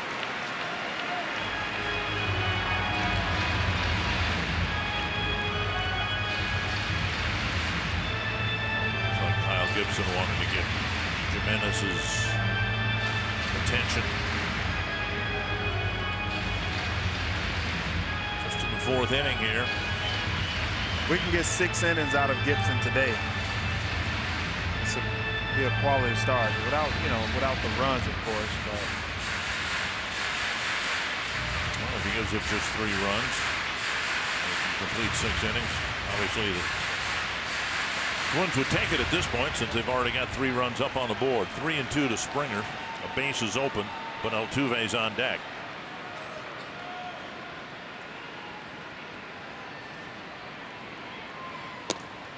Missed the outside corner, and Gibson thought he hit it. That's a good pitch. I mean, that's a great pitcher's pitch. It's either the umpire's going to give it to you or not. Did he hit the corner or did he not? It's a good pitcher's pitch. I don't know if he hit the corner, but it's a good pitcher's pitch. That was outside.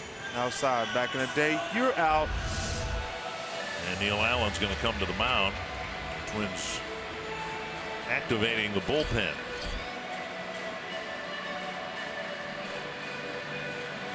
This is one of those innings. It's kind of mushroomed. We've seen the Astros do it. We've seen it happen to Gibson in the past. Leadoff double, then a follow-up walk, a 1-out double, and now a 2-out walk. And Altuve comes up with the Astros already up a run. And he's probably, Neil Allen's probably telling him to be careful with this guy. Keep the ball down, maybe try to get a creative ground ball right here. And against the Twins, he's a hitting machine.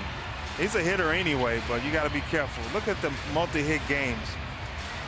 He has 320 multi-hit games since 2012. 205 0-for games. That's unbelievable. He's seen 2 pitches from Gibson today. Grounded the first pitch he saw in the 1st inning up the middle for a single. Then leading off the 3rd, he hit the first pitch on a line to Escobar, and Gibson misses inside ball 1. Buddy Boucher's getting loose in the Twins bullpen.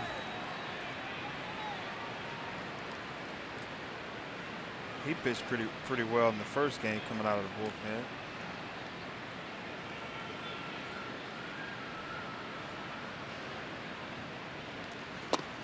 Missing inside again, 2-0. Don't want him to get extended. He's coming in. That was 91 the first pitch, 92 with some sink and run.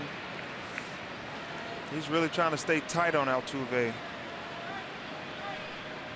We saw what happened yesterday when he got extended. He did it 385 feet. To the opposite field. To the opposite field, right. And there's a strike.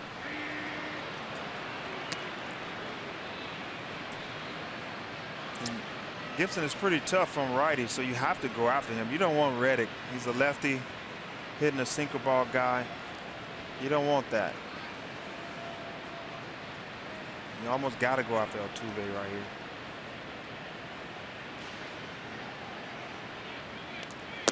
Three and one. That's a good pitch. A little low, but good pitch. Reddick on deck. Gibson hadn't walked a batter coming into this inning, and now has already walked 2 here in the 4th. And they've seen this before from Gibson, seemingly in control, and then one thing leads to another, and suddenly there's a big number put up there, and Gibson might need to get Altuve to stay in the game with the left-hand hitting Reddick on deck. That's a good pitch. Strike on the outside corner. It's almost the same pitch as the one previous pitch. The one that walked Springer. That looked more like a ball, this pitch right here, than the previous pitch before this one. Full count. Runners will go with 2 down.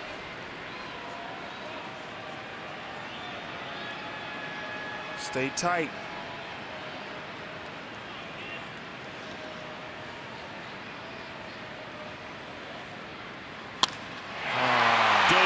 Nice. With a nice fielding play and the throw to first. Calm down, folks. We got a guy there. 2 runs for the Astros on a pair of doubles and a pair of walks, and it's 3-2 Houston.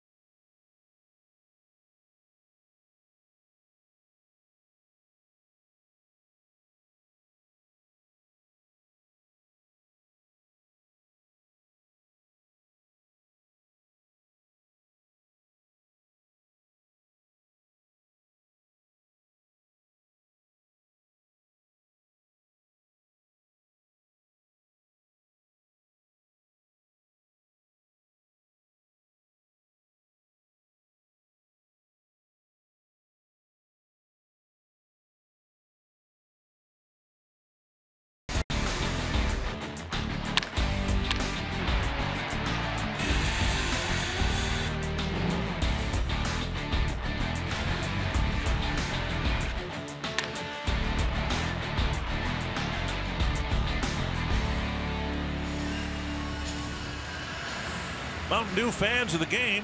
There's an old Colt, a guy with the Twins jersey. He's got a 45s hat. That's what this franchise used to be called here before the space age began. The Houston Colt 45s, and then they became the Astros, and they moved into the Astrodome. Malt liquor? Or the gun? Oh.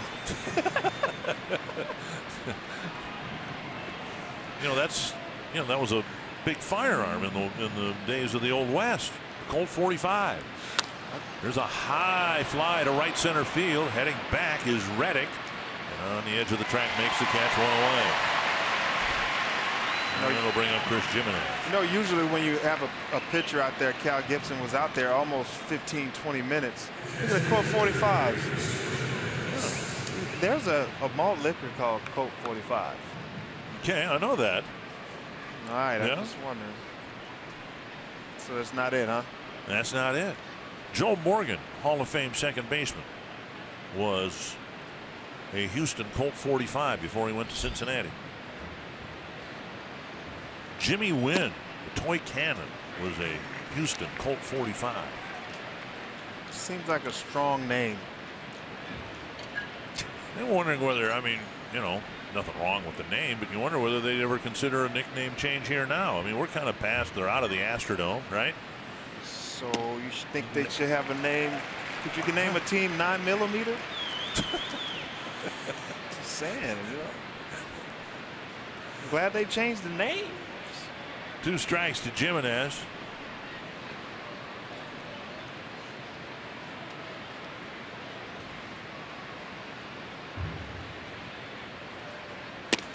Up and away.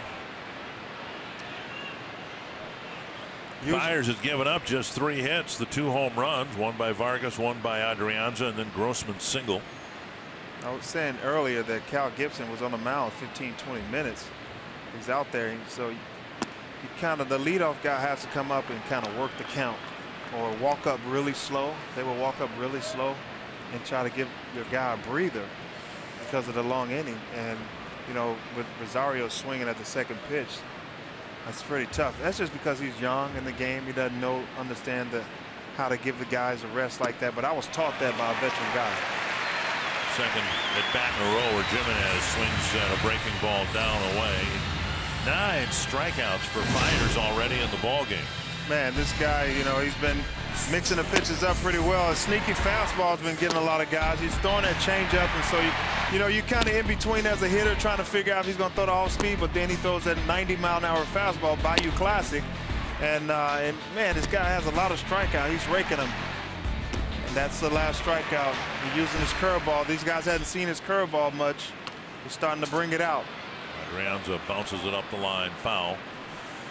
Fiers struck out 9 Texas Rangers in early May. It's the only other time he's reached this many strikeouts. I think what, granted, the Twins have the 2 home runs that have been pulled, and Grossman's single has been pulled. But I know typically what Paul Molitor laments is when you got a guy who features an off-speed pitch, as we've seen, there's nothing about his fastball that should overwhelm you, right?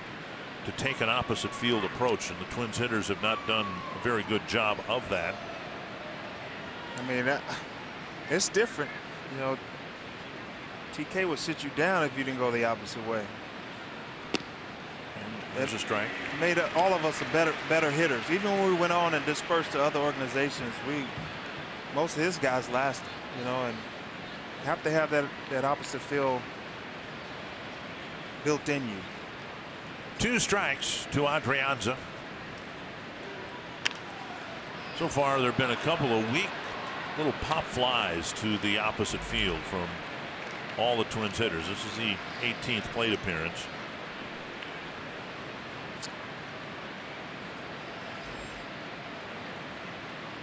I would like to see more of that. Guys going to left center, right center, just being complete hitters instead of one-dimensional. Up and away. And it sounds so simple.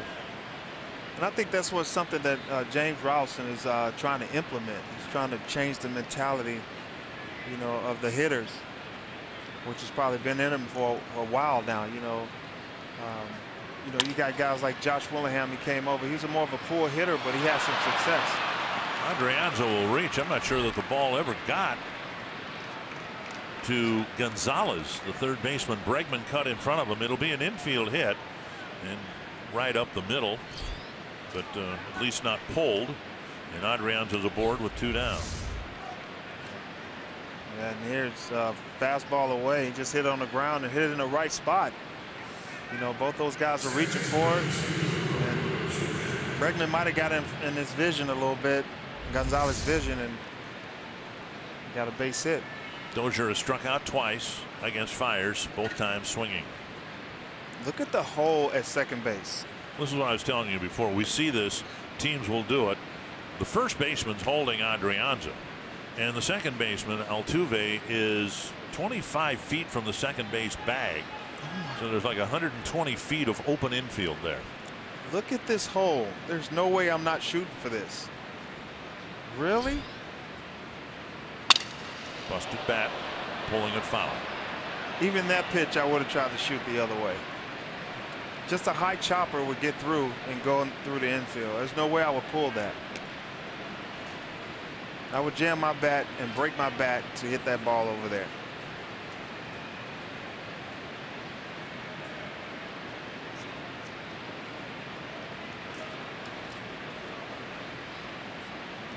One strike to Dozier. But that's just me. You know, everybody's different. Everybody in this world is different. So I just see a weakness, and I'm taking advantage of it. Oh, got him. Picking off at first. Seemed like he slipped before he went back to the bag. His foot slipped out. Dozier will lead off the 6th. Right now the Twins are trailing 3-2.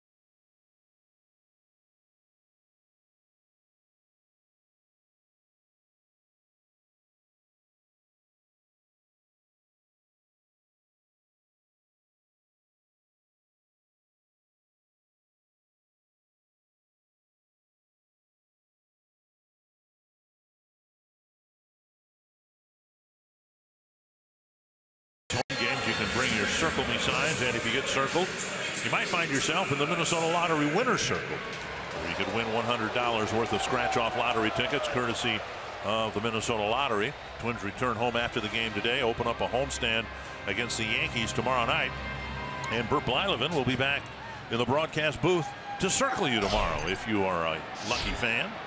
Josh Reddick leading off the bottom of the 5th, and a breaking ball over. Strike 1. I'd like to see Gibson get 1, 2, 3 and get out of this inning pretty quick, so we can get another 6 innings out of him. Check swing 1-1. Twins open up the homestand tomorrow night against the Yankees, who are this afternoon, as we speak, threatening to win back-to-back games for the first time in more than a month. They have hit the skids. They're leading Boston 3-0 in what is the first of a split doubleheader.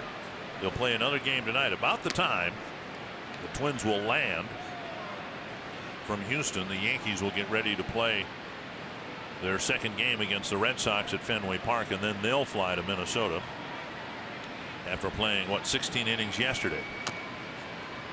Twins might very well set up a post office box if you want to send sympathy cards to the Yankees. I don't think any Twins fan will do that, but no chance. 1-2 to Reddick. The evil empire.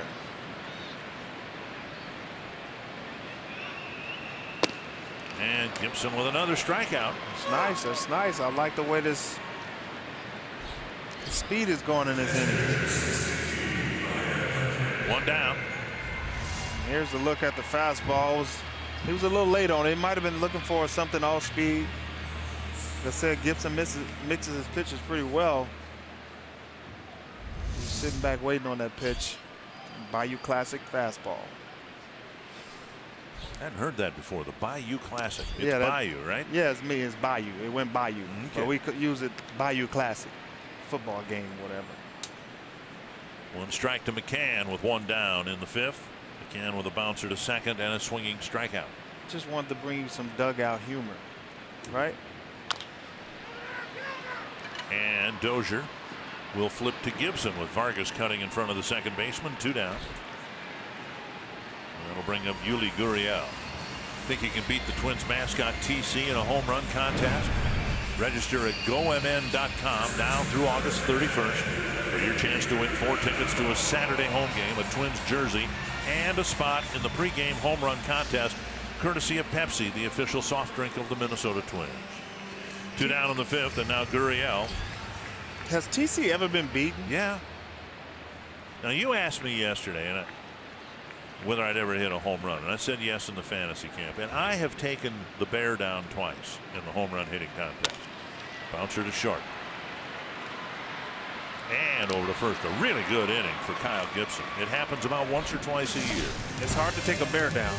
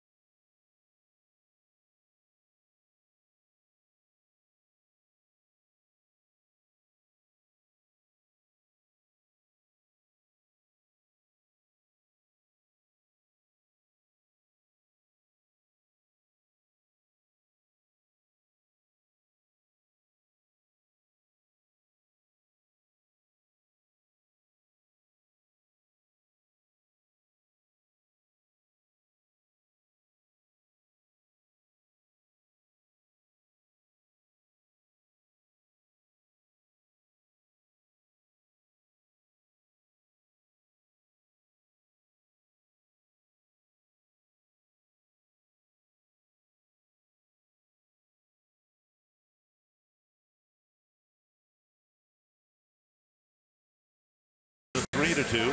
Target Field's a great place to spend time with the people who are important to you. Family, friends, groups of 25 or more are eligible for discounts on tickets, and per ticket fees are eliminated. You can arrange your group of 25 plus today by visiting twinsbaseball.com/groups or call 800-33-TWINS and ask about a Twins Target Field group outing. Brian Dozier was at the plate when Adrianza was picked off. Now he'll lead off the 6th against Mike Fiers.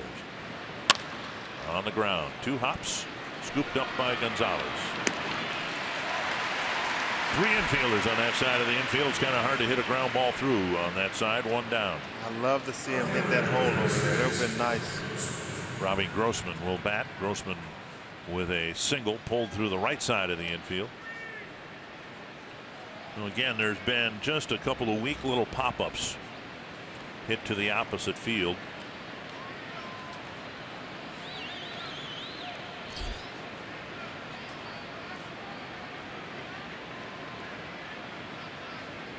Grossman squares with only 1 infielder on the left side of the infield and takes a strike.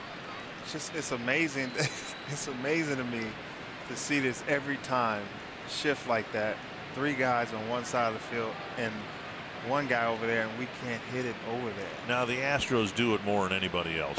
That's one of the reasons they're good. But why wouldn't they do it if a hitter is just going to continue to try to pull the ball anyway?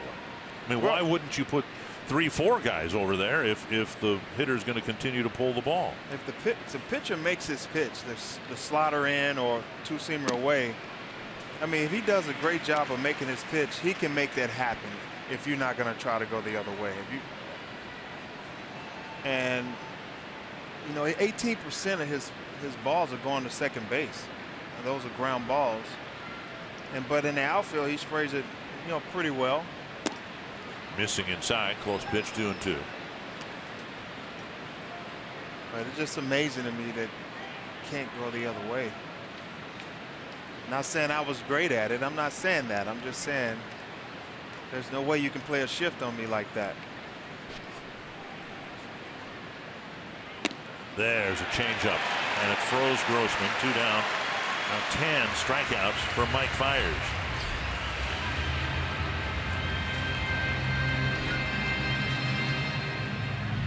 Yeah, that was a pretty good pitch. Look at this breaker. Stayed up. It was down the middle. That's a gift from God. That's what Kirby Puckett used to say. He said, don't miss your blessing. 2 down, and now Sano, who has been called out on strikes. And he pulled a little foul pop caught by Bregman to end the 3rd inning. I don't know if you noticed since the 5th inning, the beginning of the 5th inning, he's brought out his curveball. And what I was talking about earlier is that pitchers, you know, establish a pitch, show these guys and give them a different look after the 5th inning. And he's been bringing that curveball out. And that's why it's so difficult for those guys to swing at it, because they hadn't seen it yet. Fastball off the plate after a changeup was called a strike. He's starting to settle in. And you tell he's getting a little more rhythm. And he's mixing these pitches up really, really well. That hits the corner. 1-2. Well, that's what you'd like to see from a pitcher. Get better the 2nd and 3rd time through the lineup. 1-2 to Miguel Sano. Because he brings out another pitch about a 3rd time. It's difficult. It's a good curveball. Fastballs, at least the ones Sano is getting, they're either on the outside corner or off the plate. Yeah, he wants them to kind of reach out and kind of lose your power when you reach out. You kind of lose your power when it's tight in on you. And when he throws in, sometimes he likes to come up and in.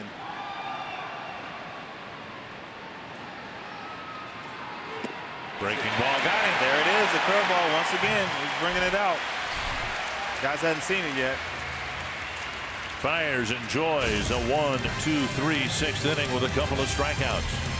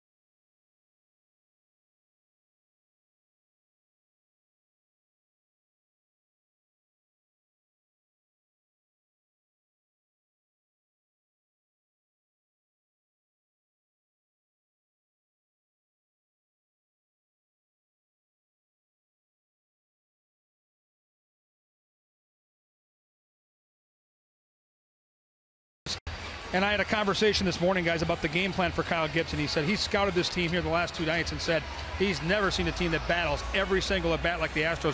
He said you have to get ahead. You cannot nibble. You cannot walk players. There are too many dangerous spots in this lineup. He said if Kyle Gibson can move them, attack the plate, get him off a little bit, and use his good stuff down, he'll have success. And we've seen that through most of this game. The one inning where he got to nibbling, as Torrey pointed out, was last inning, and it was a long one, guys. Now that was actually the 4th inning. He had a very quick 9-pitch 5th inning, but the Astros entered the fourth inning down 2-1. Got a couple of runs with a couple of doubles and a couple of walks.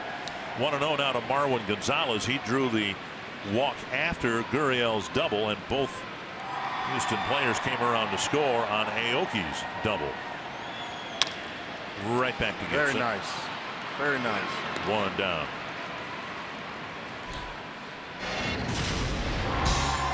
Here's Gibson's day so far, and you'd have to say he's pitched rather well against this really good lineup. Oh yeah, he's been mixing up those pitches well, keeping the ball down, and actually, pitching in tough. His slider has been, breaking under the left-hander's bat, and changeup's been working. He's in and out, mixing them up, hard, soft, in, out. I like it. Fifth inning, Kevin Gore went to sleep. Well, just a quick nap because it was only 9 pitches long. Up and in to Bregman. Singleton scored in the second. His single came with 2 outs in the inning, and it was a ball that landed out in the vicinity of Grossman, who played it safely for a single, but then 2 other singles followed, and the Astros tied it up. Off the plate, 2-0. I need Gibson to really go after these guys right now, and so we can last. He probably can go back out in the 7th inning. If he gets through this inning pretty quick, he can go out there in the 7th inning to start of it. 3-0. Aoki on deck. Trevor Hildenberger warming up.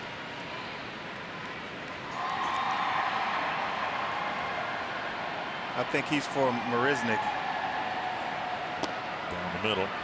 Gibson's pitched awfully well here, but he's had his most difficulty with the bottom hitters in the Houston lineup, which speaks to how good those hitters are and how productive they've been all year long. We call those guys bottom feeders. And he walked. Bregman. Third walk issued by Gibson. And that'll bring up Aoki. Aoki has been the one that's been giving him the most havoc.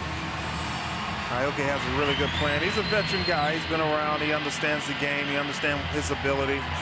And he knows that he has to get this pitch up off Gibson to have success today, and he's done that. Watching Eddie Rosario in center field in the 4th inning at bat. Rosario was playing in left center field. Now he's playing in right center where the double went. That's probably because now he knows that Gibson is throwing a lot of off speed to this guy, and they're going to continue to do it, and that's why he's probably shifted over.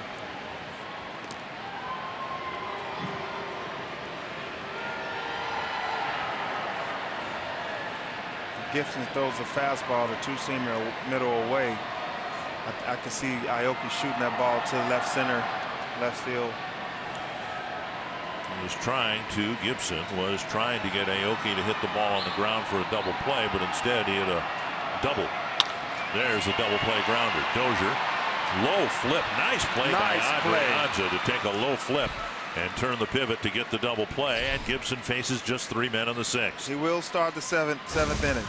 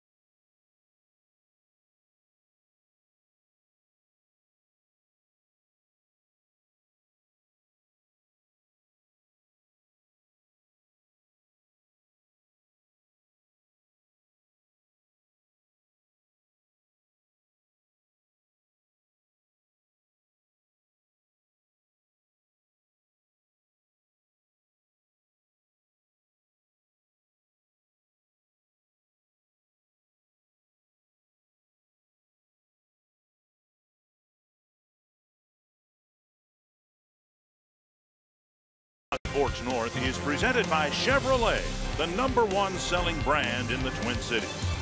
And by State Farm, here to help life go right with the home and auto protection you deserve.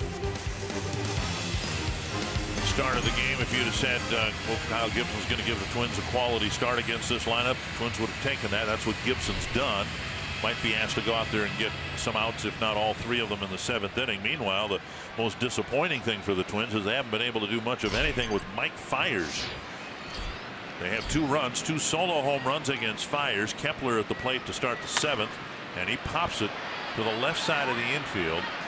And that brings to mind that there have been 2 balls put in play to the opposite field through 6 innings against Fiers. One was Kepler's foul pop caught by Bregman after a long run leading off the 4th, and the other one was Escobar's humpback liner to the shortstop Gonzalez with 1 out in the 2nd inning.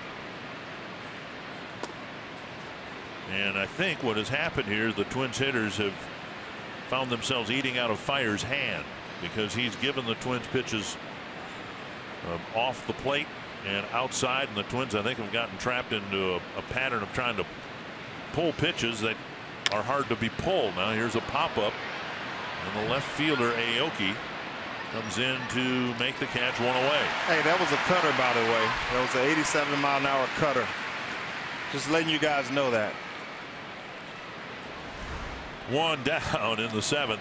You can join us Thursday, July 20th for the 1987 Summer Celebration at Target Field.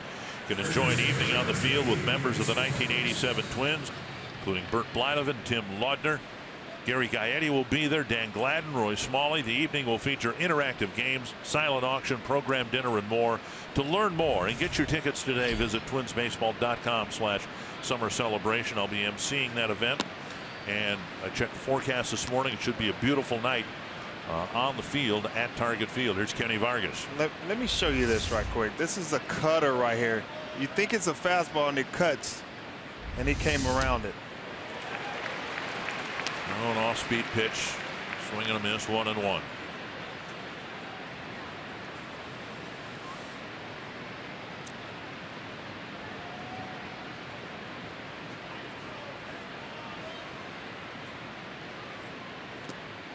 In off the plate. Little curveball right there. He knows that Vargas hadn't seen one yet, but he usually with 2 strikes he tries to finish guys because they hadn't seen it. But I doubt if he gets a fastball. It's got to be off speed.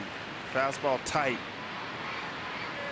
Slow breaking ball, left up a little bit, and it is 3-1. All you would have seen is smoke coming out of my shoes.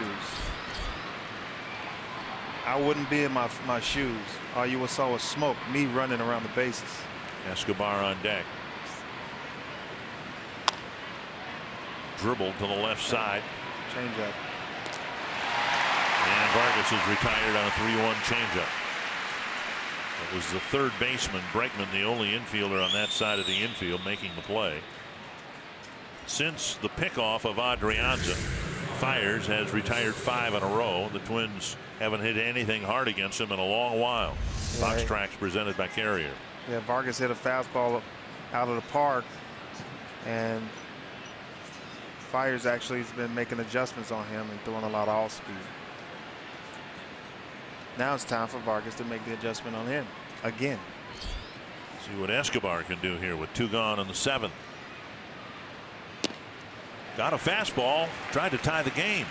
Sneaky fastball, pretty tough. Sometimes it runs in on you, sometimes it runs away. Mighty Mouse, let's go. I like Escobar, man. I like him. I like him as a player, as a person. He's good in the clubhouse. Love to see when he does well. Fastball driven foul down the left field line, and it's 0-2.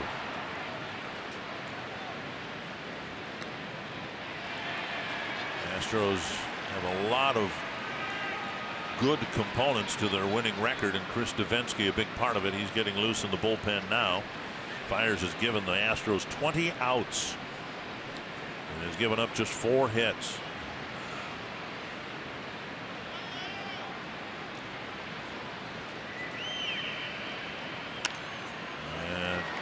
Another fastball. 3 straight fastballs to Escobar. It's 0-2. Did you see that last pitch, his windup? He paused right there, tried to mess up the rhythm of the hitter, and all Escobar could do is try to foul it off because he was messed up. He paused on that last windup.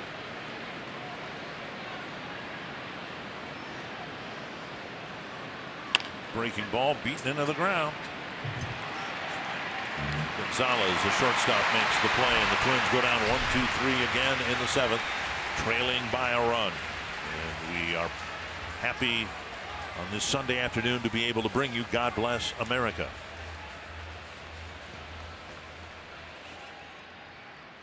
It's our Sunday afternoon tradition here at Minute Maid Park.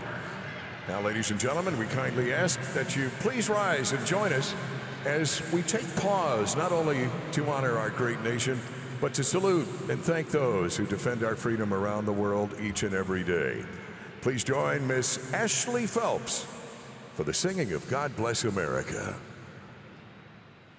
God bless America, land that I love. Stand beside her and guide her through the night with the light from above. From the mountains to the prairies to the oceans white with foam. God bless America, my home, sweet home.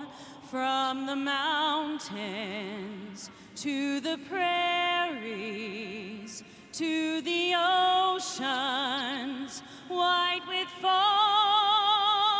God bless America, my home, sweet home.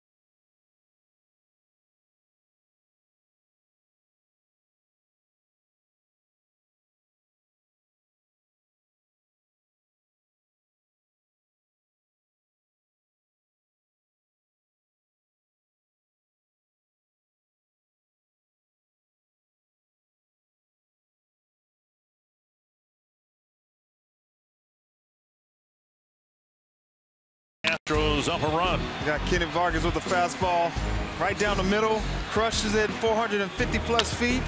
Then Jake Marisnick standing inside a two-seamer in, scoring Bregman, tying the game up. And then you got Adrianza, his first home run as a Twin. Hit that pretty hard, 413 feet. And then Aoki, man, getting pitches up and actually getting the ball over Rosario's head and missed the relay man. And then Cal Gibson, he's been mixing up the pitches pretty well, man, and he's doing a good job. He's into the seventh inning, and just what they needed. And strike one on the bunt attempt by Jake Marisnick. Mike Fiers throwing pitches in the 7th inning for the Astros. First time that's happened in a month. And he got through the 7th inning 1-2-3. And here's Gibson trying to match him Kyle ran into trouble really in 2 innings, the second and the fourth. They got a run in the second, 2 in the fourth. To hold this lineup to 3 runs through 6 innings. Again, prior to last night, the Astros had scored double digits in 5 of their prior 7 games. So Gibson coming up with one of his better outings here. He's never lost to the Astros, but he's losing to them right now 3-2. Marisnick, Springer, and Altuve. Look how it goes to 2-1. Gibson looks really locked in. You know, the whole game he looks locked in, and he's really giving the Twins a chance to win today. He just hadn't been doing it with the bats, but he's doing his job.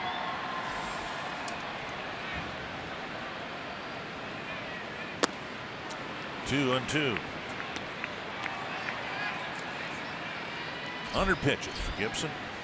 59 strikes. He's issued 3 walks. Got about 15 more pitches in him.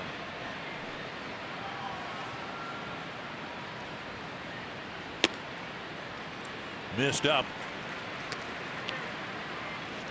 If he issues a leadoff walk here in the 7th, he might have just 1 pitch left in him. It's true. Twins have a right-hander and a left-hander warming up. Springer on deck. Beaten foul.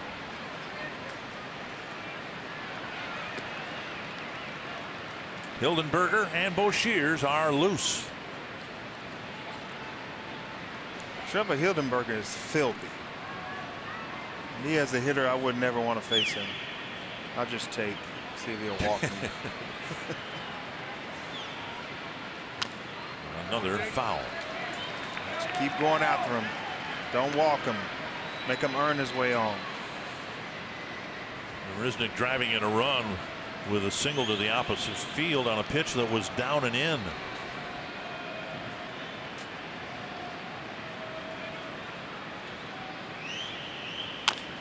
There you go. It's amazing that his ball moves so much. All he has to do is throw strikes. You see Marisnick, the balls are strikes down the middle, but he has so much movement that they can't really hit it like they want to. They can't barrel the ball up. We see that at the end of games from Brandon Kinsler. Same thing. Ball looks like it's coming right down the middle, but there's just a little sink at the end of Kinsler's fastball. That's why he gets so many ground balls. And Gibson, if he trusts his ability and his stuff, all he has to do is go out there and throw strikes and make that ball manipulate. And he's throwing one sinker after another, and Marisnick is beating it right into the ground. That's four strikes right there, beaten in the ground. Right down the middle. 4 2-strike fouls. Gibson trying to get the first out of the 7th inning here. Do it again. Yeah. Throw a strike. And foul back, leaving a fastball up. It's a great at bat by Jake Marisnick. Wow. Look at that. He just early on he was trying to get him to chase. I don't know why, but right now he's throwing strikes and he still can't hit the ball well. Can't put good wood on it. He's fouling it off, fouling off. Good at bat by Jake Marisnick, but I like that Gibson is throwing strikes. And a breaking ball. He took it for ball 4. Should have went after him with the fastball. He hadn't been hitting it. 4th walk. And here comes Paul Molitor. Gibson goes through the Houston lineup 3 times. And he can't win the ball game here today, but Trevor Hildenberger will try to keep this game within reach. And a shake of the head for Gibson. That's just a great plate appearance by Marisnick, fouling off all those fastballs and then taking a breaking ball and coaxing a leadoff walk here in the 7th.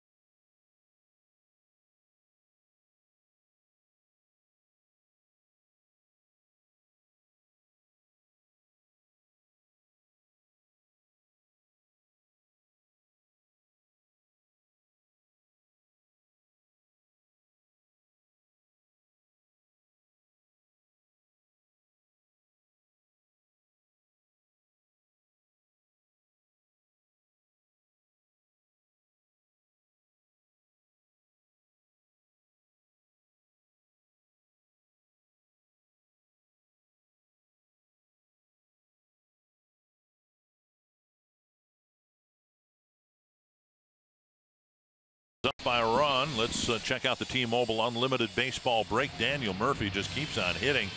Look at that. Since the start of the 2016 season, since he signed with the Nationals, he's hitting .345. CC Sabathia giving the Yankees a big lift, holding the Red Sox to just 2 hits. And Aroldis Chapman trying to save it in the 9th inning for the Yankees. And 8 straight wins for the Dodgers.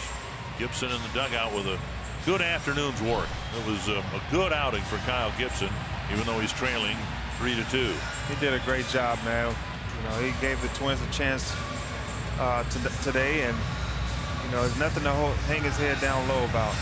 Just the second time that Gibson's exceeded 100 pitches, a season high 107. And now Trevor Hildenberger comes in to face the top of the Houston lineup, starting with George Springer.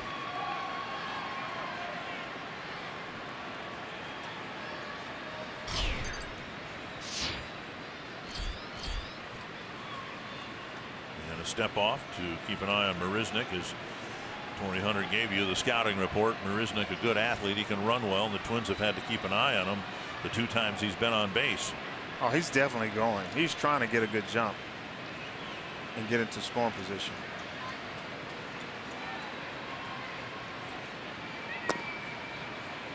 Taken low, ball 1. Hildenberger faced Springer here on Friday night, got him to bounce out to second. Asked Paul Molitor yesterday about Hildenberger and what his impression has been of him. He said, well, he's got good stuff. He's thrown strikes. He seemed poised out there, but the real test will be when hitters see him a 2nd, 3rd, and 4th time, and that's Springer's opportunity here. There goes the runner, and there'll be no throw. And I tell you, I know it. It's a really, really good jump. You know, most sidearm guys have a shoulder movement or something first, and you just key in. And look how fast he is. He's a really good athlete. He's a 1st rounder for the Blue Jays. You could see Hildenberger, I think, giving his version of the slide step, but it's such an unorthodox delivery, it still takes a little while to deliver the ball to the plate. Yeah, most of the sidearm guys, that when they drop down, they actually have like a movement down first, or hands move first, or their knee or hip, and that's what the base stealers are keying in on. They have a movement, shoulder movement or something before, because they have to get momentum to drop that arm down. 2-1 to Springer. Escobar fields, and now the throw across the diamond. This throw will allow the run to score. Marisnick alertly went to 3rd, and Vargas's return throw was past the 3rd baseman and the shortstop Adrianza, backing the play up. Speed kills, no doubt about it. No run batted in for Springer, and Marisnick played that smartly, about 30 feet off the bag, and as soon as Escobar released the throw, he was off. Now you can see where Escobar checked down, but Marisnick was actually waiting on him to throw the ball, and I definitely think that Vargas actually saw him waiting and tried to rush that throw, because he knew how fast he was, and he rushed it and really had no chance of getting him out. He should have just ate that ball. Great heads-up play by Marisnick. Altuve chops it. And the fan reaches over, and he'll give Altuve second base.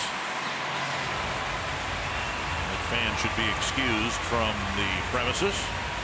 It's a tough thing. It's the umpire's discretion. It's not an automatic second base call. It's at the umpire's discretion. And Altuve runs well. He probably would have, almost certainly would have gotten second base anyway. But if the shortstop can play the carom, it's conceivable on a ball like that the runner would only get first base if not for the fan interference. That's a foul ball. No, I think it's fair ball. I don't know if it went over the bag. It's a fair ball, but I think it was foul. Paul Molitor, I think, is talking about that. He's going to make a pitching change here, but I think he stopped at Ted Barrett to ask why the ball went right over the bag, it looked like to me. Yeah. But to ask about the placement of the runner Altuve, and if it was a slower runner, Brian McCann or somebody like that, they might have had a better argument.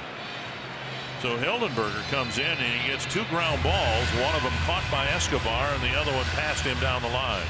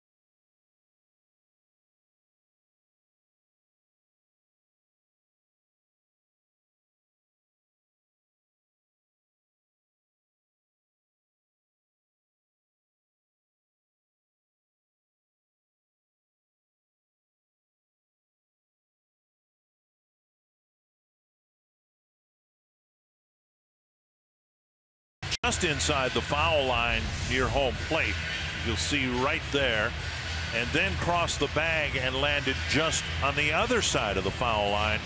And we can show 2 or 3 different angles. Nobody got a better look at it than John Dumpain, and I think he got it right. Yeah. You're not convinced? Not really. I mean, but you know what? It's tough to kind of look at it. We can't get a good angle on it.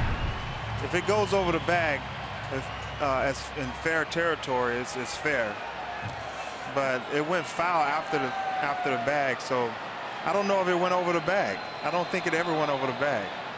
Here is Reddick, 0 for 3 with 2 strikeouts, and Buddy Boucher's in to face the lefty. Holding the ball, delivering a breaking ball, strike 1. What did I tell you about Altuve's balls that have eyes? Yeah. And here's another multi-hit game, right? Single in the first inning, and then a chopper ruled fair down the line for a double, aided by fan interference. Magic wand. That's his bat. And there goes Altuve, third. Safe. Boucher's held the ball on his first pitch to Reddick. And Altuve got a good read, and he steals third base on pitch number 2. Yeah, he saw something earlier. He never checked. Lead, yeah, he never checked him, and he's left-handed, so his back is kind of turned towards him. So he's just going to go. He never looked back. If he looked back and checked him, Altuve had the freeze, but he had a nice walking lead and great heads-up play. He's a pest. Now the Twins might challenge it. Piranha. Ted Barrett coming over to ask Paul Molitor if they want to look at it. They have looked at it, won't challenge it, and Barrett trots back behind the mound. Close play at third base. Infield has to be brought in now. Already down a couple of runs. Did anybody know that Ted Barrett sparred with Mike Tyson? Yes. You don't want to get into it with him. Jimenez digs it out of the dirt, 1-2. Ted Barrett is a great man, good man. I always liked him. He's one of my favorites in Major League Baseball. But he's only my favorite because he sparred with Mike Tyson. You ever see me fighting a bear? You better help the bear, but Ted Barrett, no.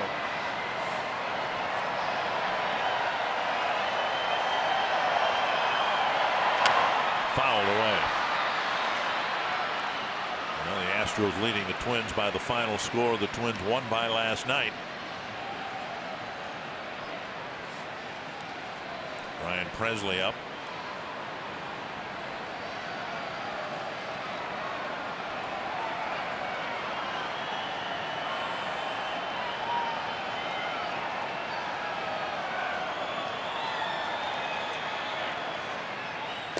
Fastball just off the plate. 2-2. Expected that at some point soon, Greg Breslow will join the Twins relief corps, giving them, provided Boshier stays with the club, and he's pitched well enough to stay. The Twins would have 3 left-handed relievers in with Rogers, Boshiers, and Breslow. And nice pitch. Needs to be a throw to first. Oh no! And here comes Altuve, and he will score. Great base running by the Astros again. The pitch blocked by Jimenez. He had to throw to first to complete the strikeout, and Altuve streaks home with an awfully big run. Vargas takes so long to get rid of that ball that they had to take another chance. Once he threw the ball to first, just took a chance. It's a good pitch, a great pitch by Boshiers. And he get there, and look at the timing of Altuve. He saw it, he knew he possibly was going to throw it, and he anticipated the throw, but it took so long for Vargas to get rid of that ball. And Jimenez, I think, claiming that Altuve may not have touched the plate, but you could see his fingers getting the back edge of the plate. Impressive base running this inning by the Astros. Very impressive. Marisnik aggressively running the bases, leading to the first run this inning. And then on a strikeout with the ball rolling free about 3 feet in front of home plate, necessitating a throw. And as soon as Jimenez threw to first, Altuve streaked home.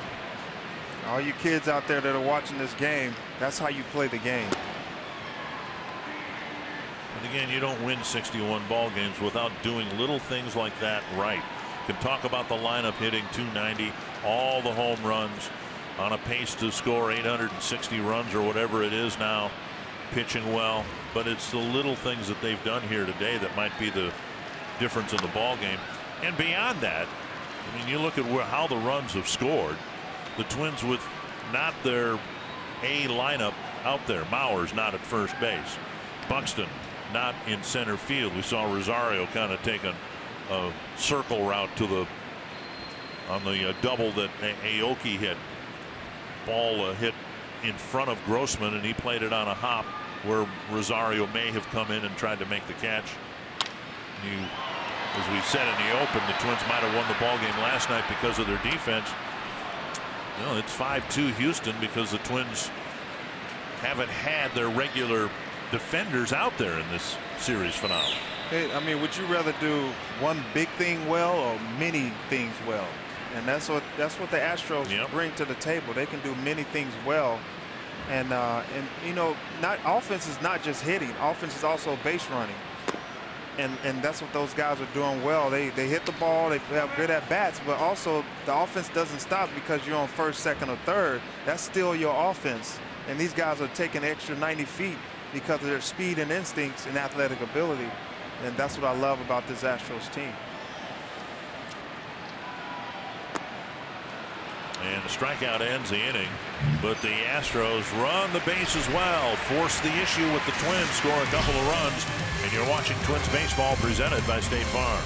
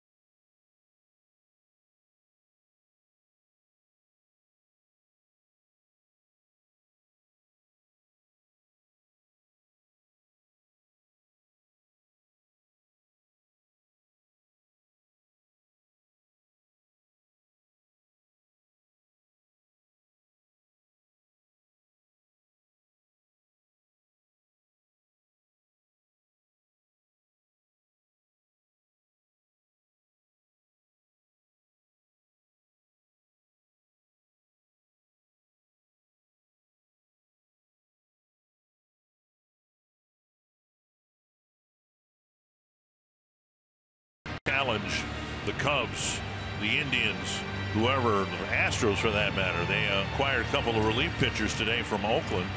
They got Ryan Madson and Sean Doolittle from the Oakland A's. Astros are looking for bullpen help, but they don't need to worry about this guy. He's been awfully good. Chris Davinsky. And a strike over the inside corner. Where Fiers teased the Twins with an occasional fastball and a lot of changeups and breaking balls, they'll get a changeup from Davinsky with a little more heat. 93, 94 miles per hour on the fastball. There's the changeup, and Rosario's behind in the count 0-2. Davinsky actually mixes his pitches up well. He has a cutter as well. That was pretty good. He threw it to Grossman the other night. It was pretty filthy.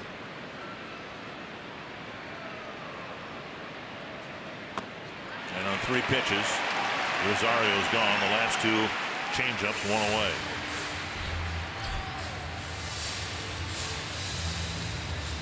That's quick work. Yeah, that was pretty quick work. There you go. 93 started off with a fastball and just broke him off proper. Showed him the fastball, then got him with 2 changeups. And now Chris Jimenez, excuse me, this is Zach Granite hitting for Jimenez. And he takes ball 1. It's like he shows the fastball early and then tries to break you off with off speed late and finish you. He keeps the ball down as well. Granite 1 for 13. The ball hit fairly well to right center Get out. field. Get out. Oh. And on the edge of the track, hauled in by Reddick, 2 down. I guess they could say that to me. Don't panic, Torrey. You got a man there. It's the hardest ball that Granite has hit in the bigs, and it's a long fly out, 2 away, and now Adrianza.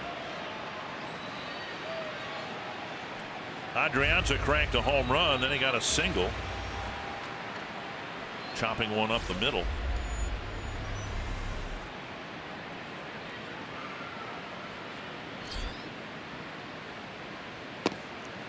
Interesting homestand. See what Paul Molitor does with his shortstop position. Jorge Polanco struggled at the plate a lot. Adrianza, if anything, he's hit a lot better than the Twins anticipated. 2 hits again here today. This one lifted down the right field line. A long run for Reddick. Still running, and he got there. A foul ball catch. Impressive when you consider where he was when the pitch was thrown. He's pretty good out there. A 1-2-3 8th inning, and a quick one at that.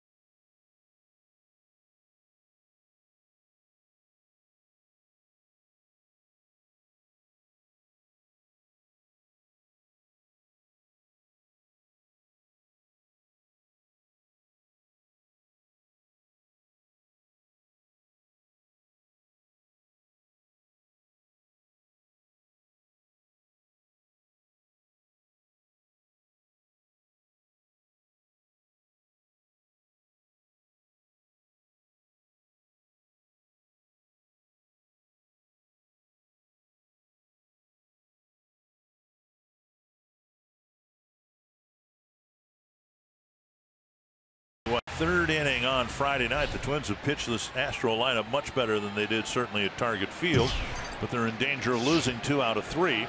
Ryan Presley in to pitch to the Astros in the 8th inning.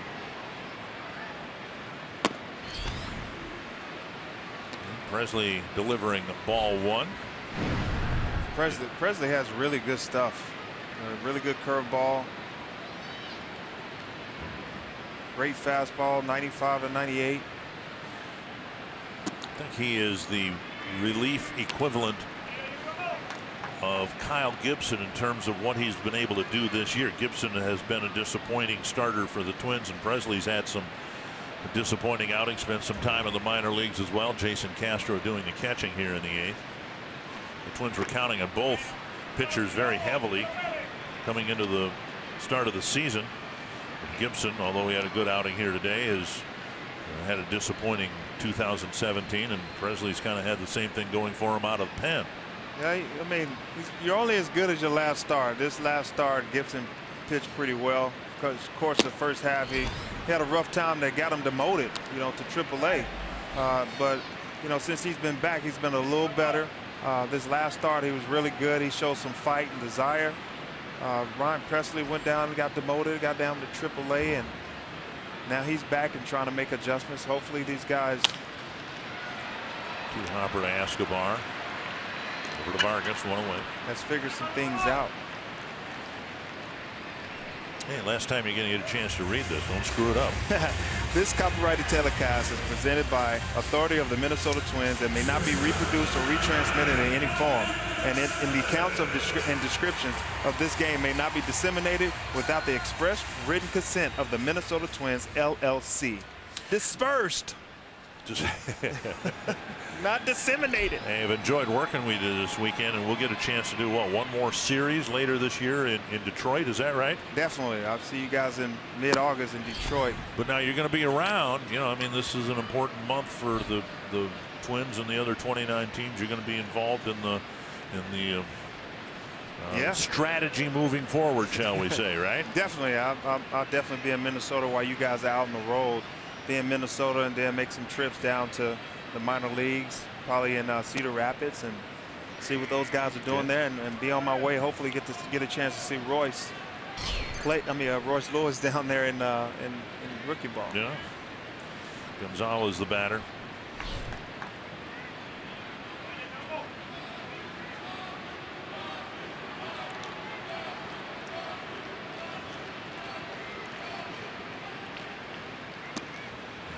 Takes a strike over the inside corner. Just, you know, with a little prodding, see if you can get Sonny Gray from the Oakland A's and not give up anybody important. Okay.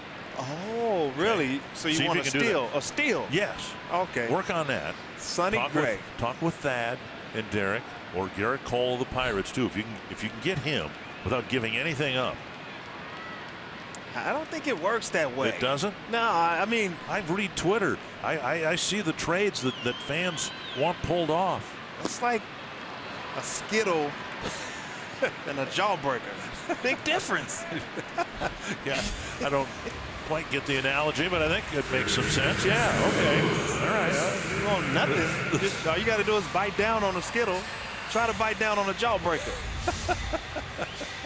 Huh? Okay.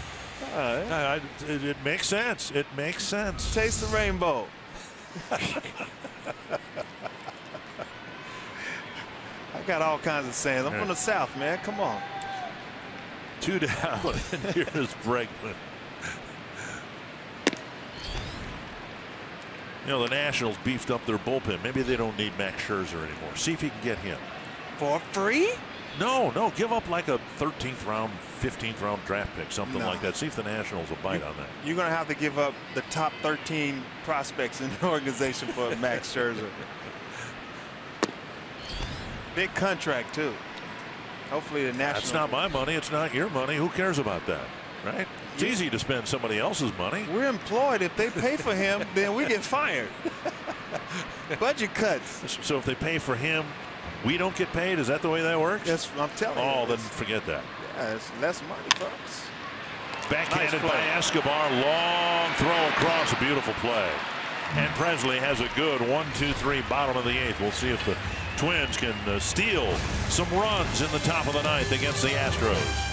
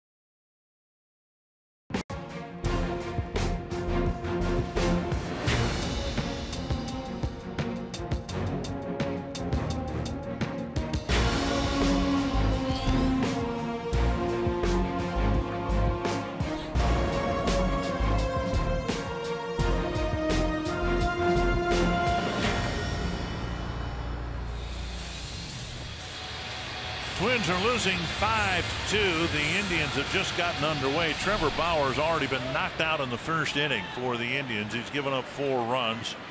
And the Indians have some issues. Andrew Miller's got a hot spot on a finger, and he was taken out last night. Kipnis and Chisenhall are on the disabled list. Twins will try to steal one here against one of the best in the game, Ken Giles. Brian Dozier takes down and away, ball 1. Ken Giles throws pretty hard. He throws some fire, and these guys are gonna have to jump on that fastball and try to get him early, because you don't want to see that slider. 1-0 to Brian Dozier starting the 9th. He takes ball 2, 2-0. Well, Dozier's accepting to the rule. They're going to throw the slider to him early.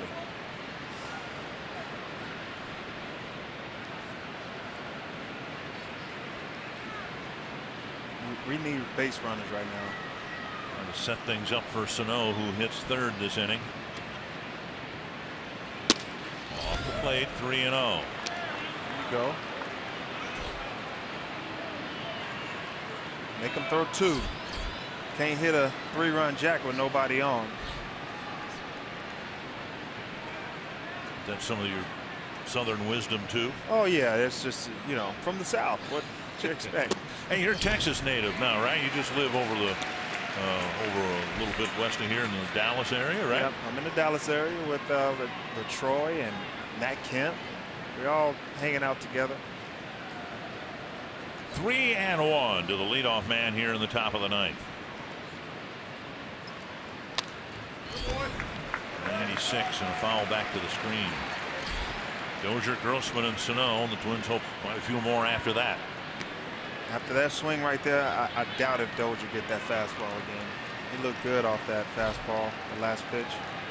Definitely a slider right here.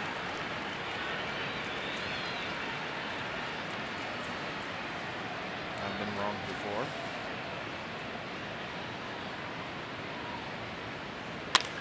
And a base hit through the open right side of the infield. That's what I'm talking about. That big hole over there taking vent. Finally. Way to go, Dozier. And the leadoff man is on here in the 9th. With the shift, they had a shift on him, and that hole is open there between second base and first base. Nobody's there. It's a lot of hits over there. Make them get back to where they need to be. You hit there 5 times in a row, they got to play straight again. Here's Grossman. And a big at bat here with the power of Sano on deck. Grossman can get aboard. The tying run will come to the plate. There's a pitch down low, ball 1. We know this. Grossman may strike out, but he will force Giles to throw strikes. Definitely. He has a great plate awareness. And I definitely think a guy in this situation right now, when you need base runners, you want Grossman at the plate because he's going to work that guy to death and try to create a walk for Sano to get to the plate. Perfect scenario. Sano at the plate with a man on first and second.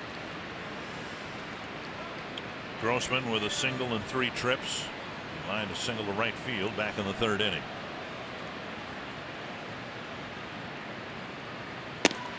There you go. Up and away, 2-0. Make him throw 2 strikes.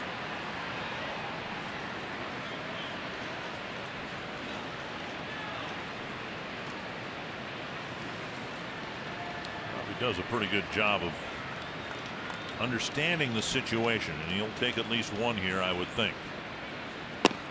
Now he takes a strike.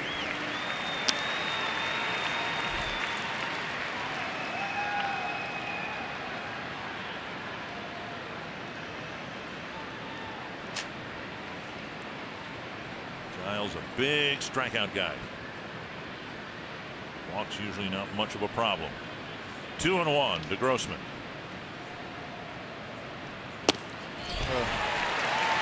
2-2. 5. Keep working him, Grossman.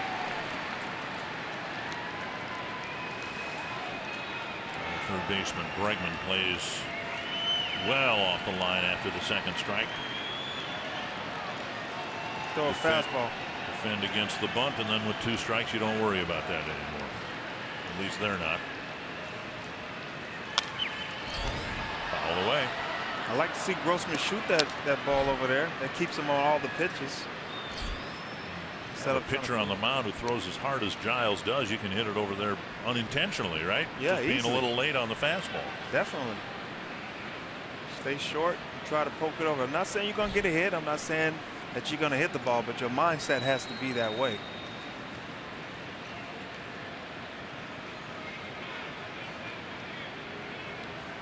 Down and in, 3-2. Grossman does that so well, working the count.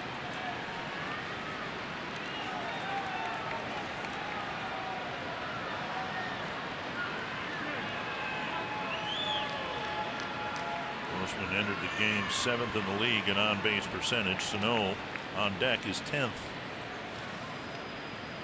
Full count. Nice. Walked him. A great walk by Robbie Grossman, and here comes Sano as the tying run. Perfect scenario. You got Sano up there who can hit it out the park, and then you got Max Kepler, lefty, that loves fastballs and has the power to hit it out the park. So love what we have brewing here.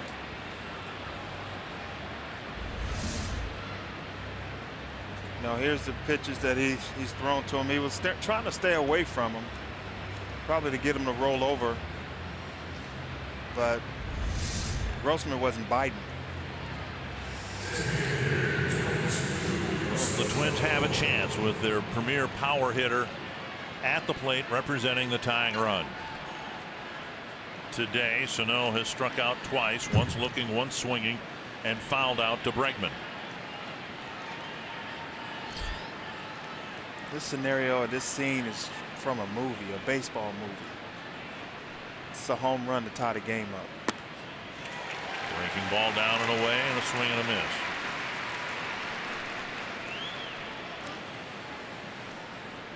Everybody gets fastballs except the big guy.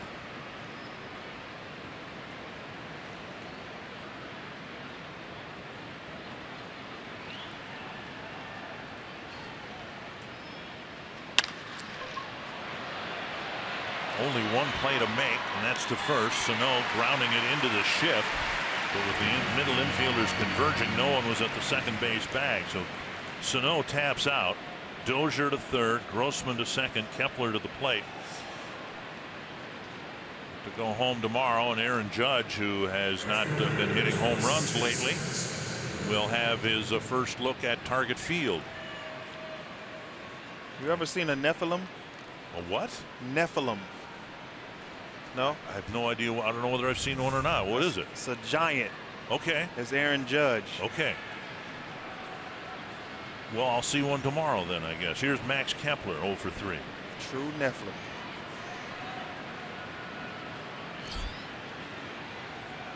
Kepler fouls it over the Twins dugout, 1 strike.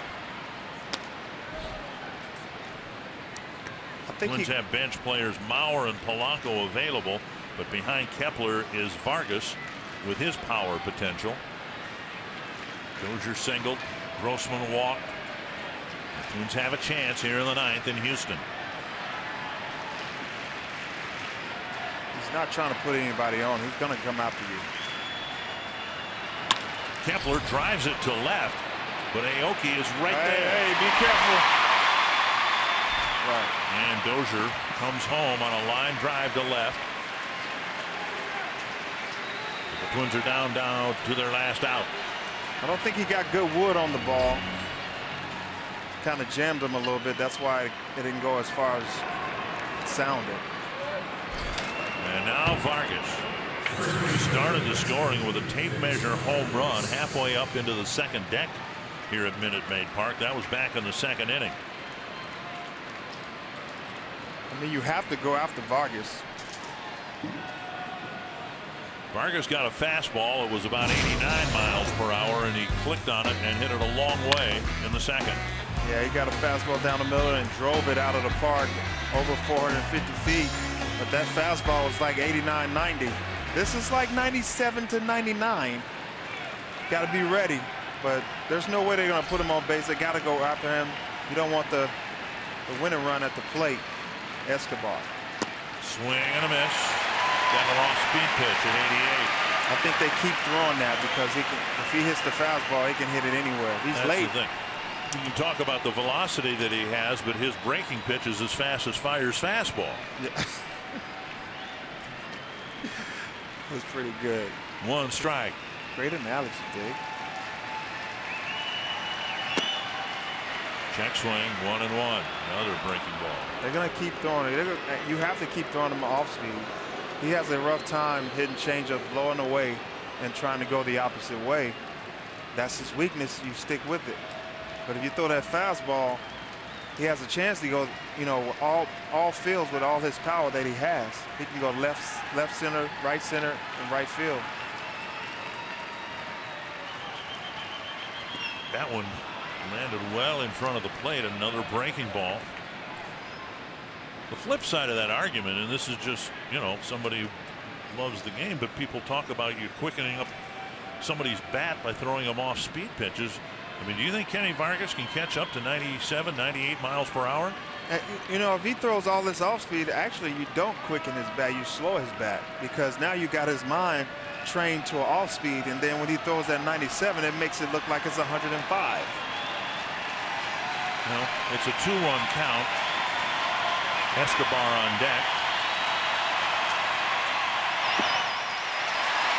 84. And awkward swing by Vargas.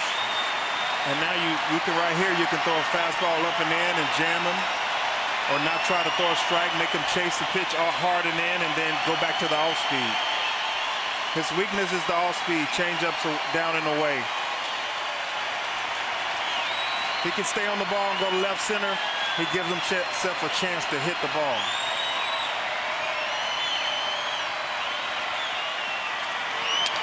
Jammed him in a dribbler to the right side. Yep. And the Astros win the series 2-1.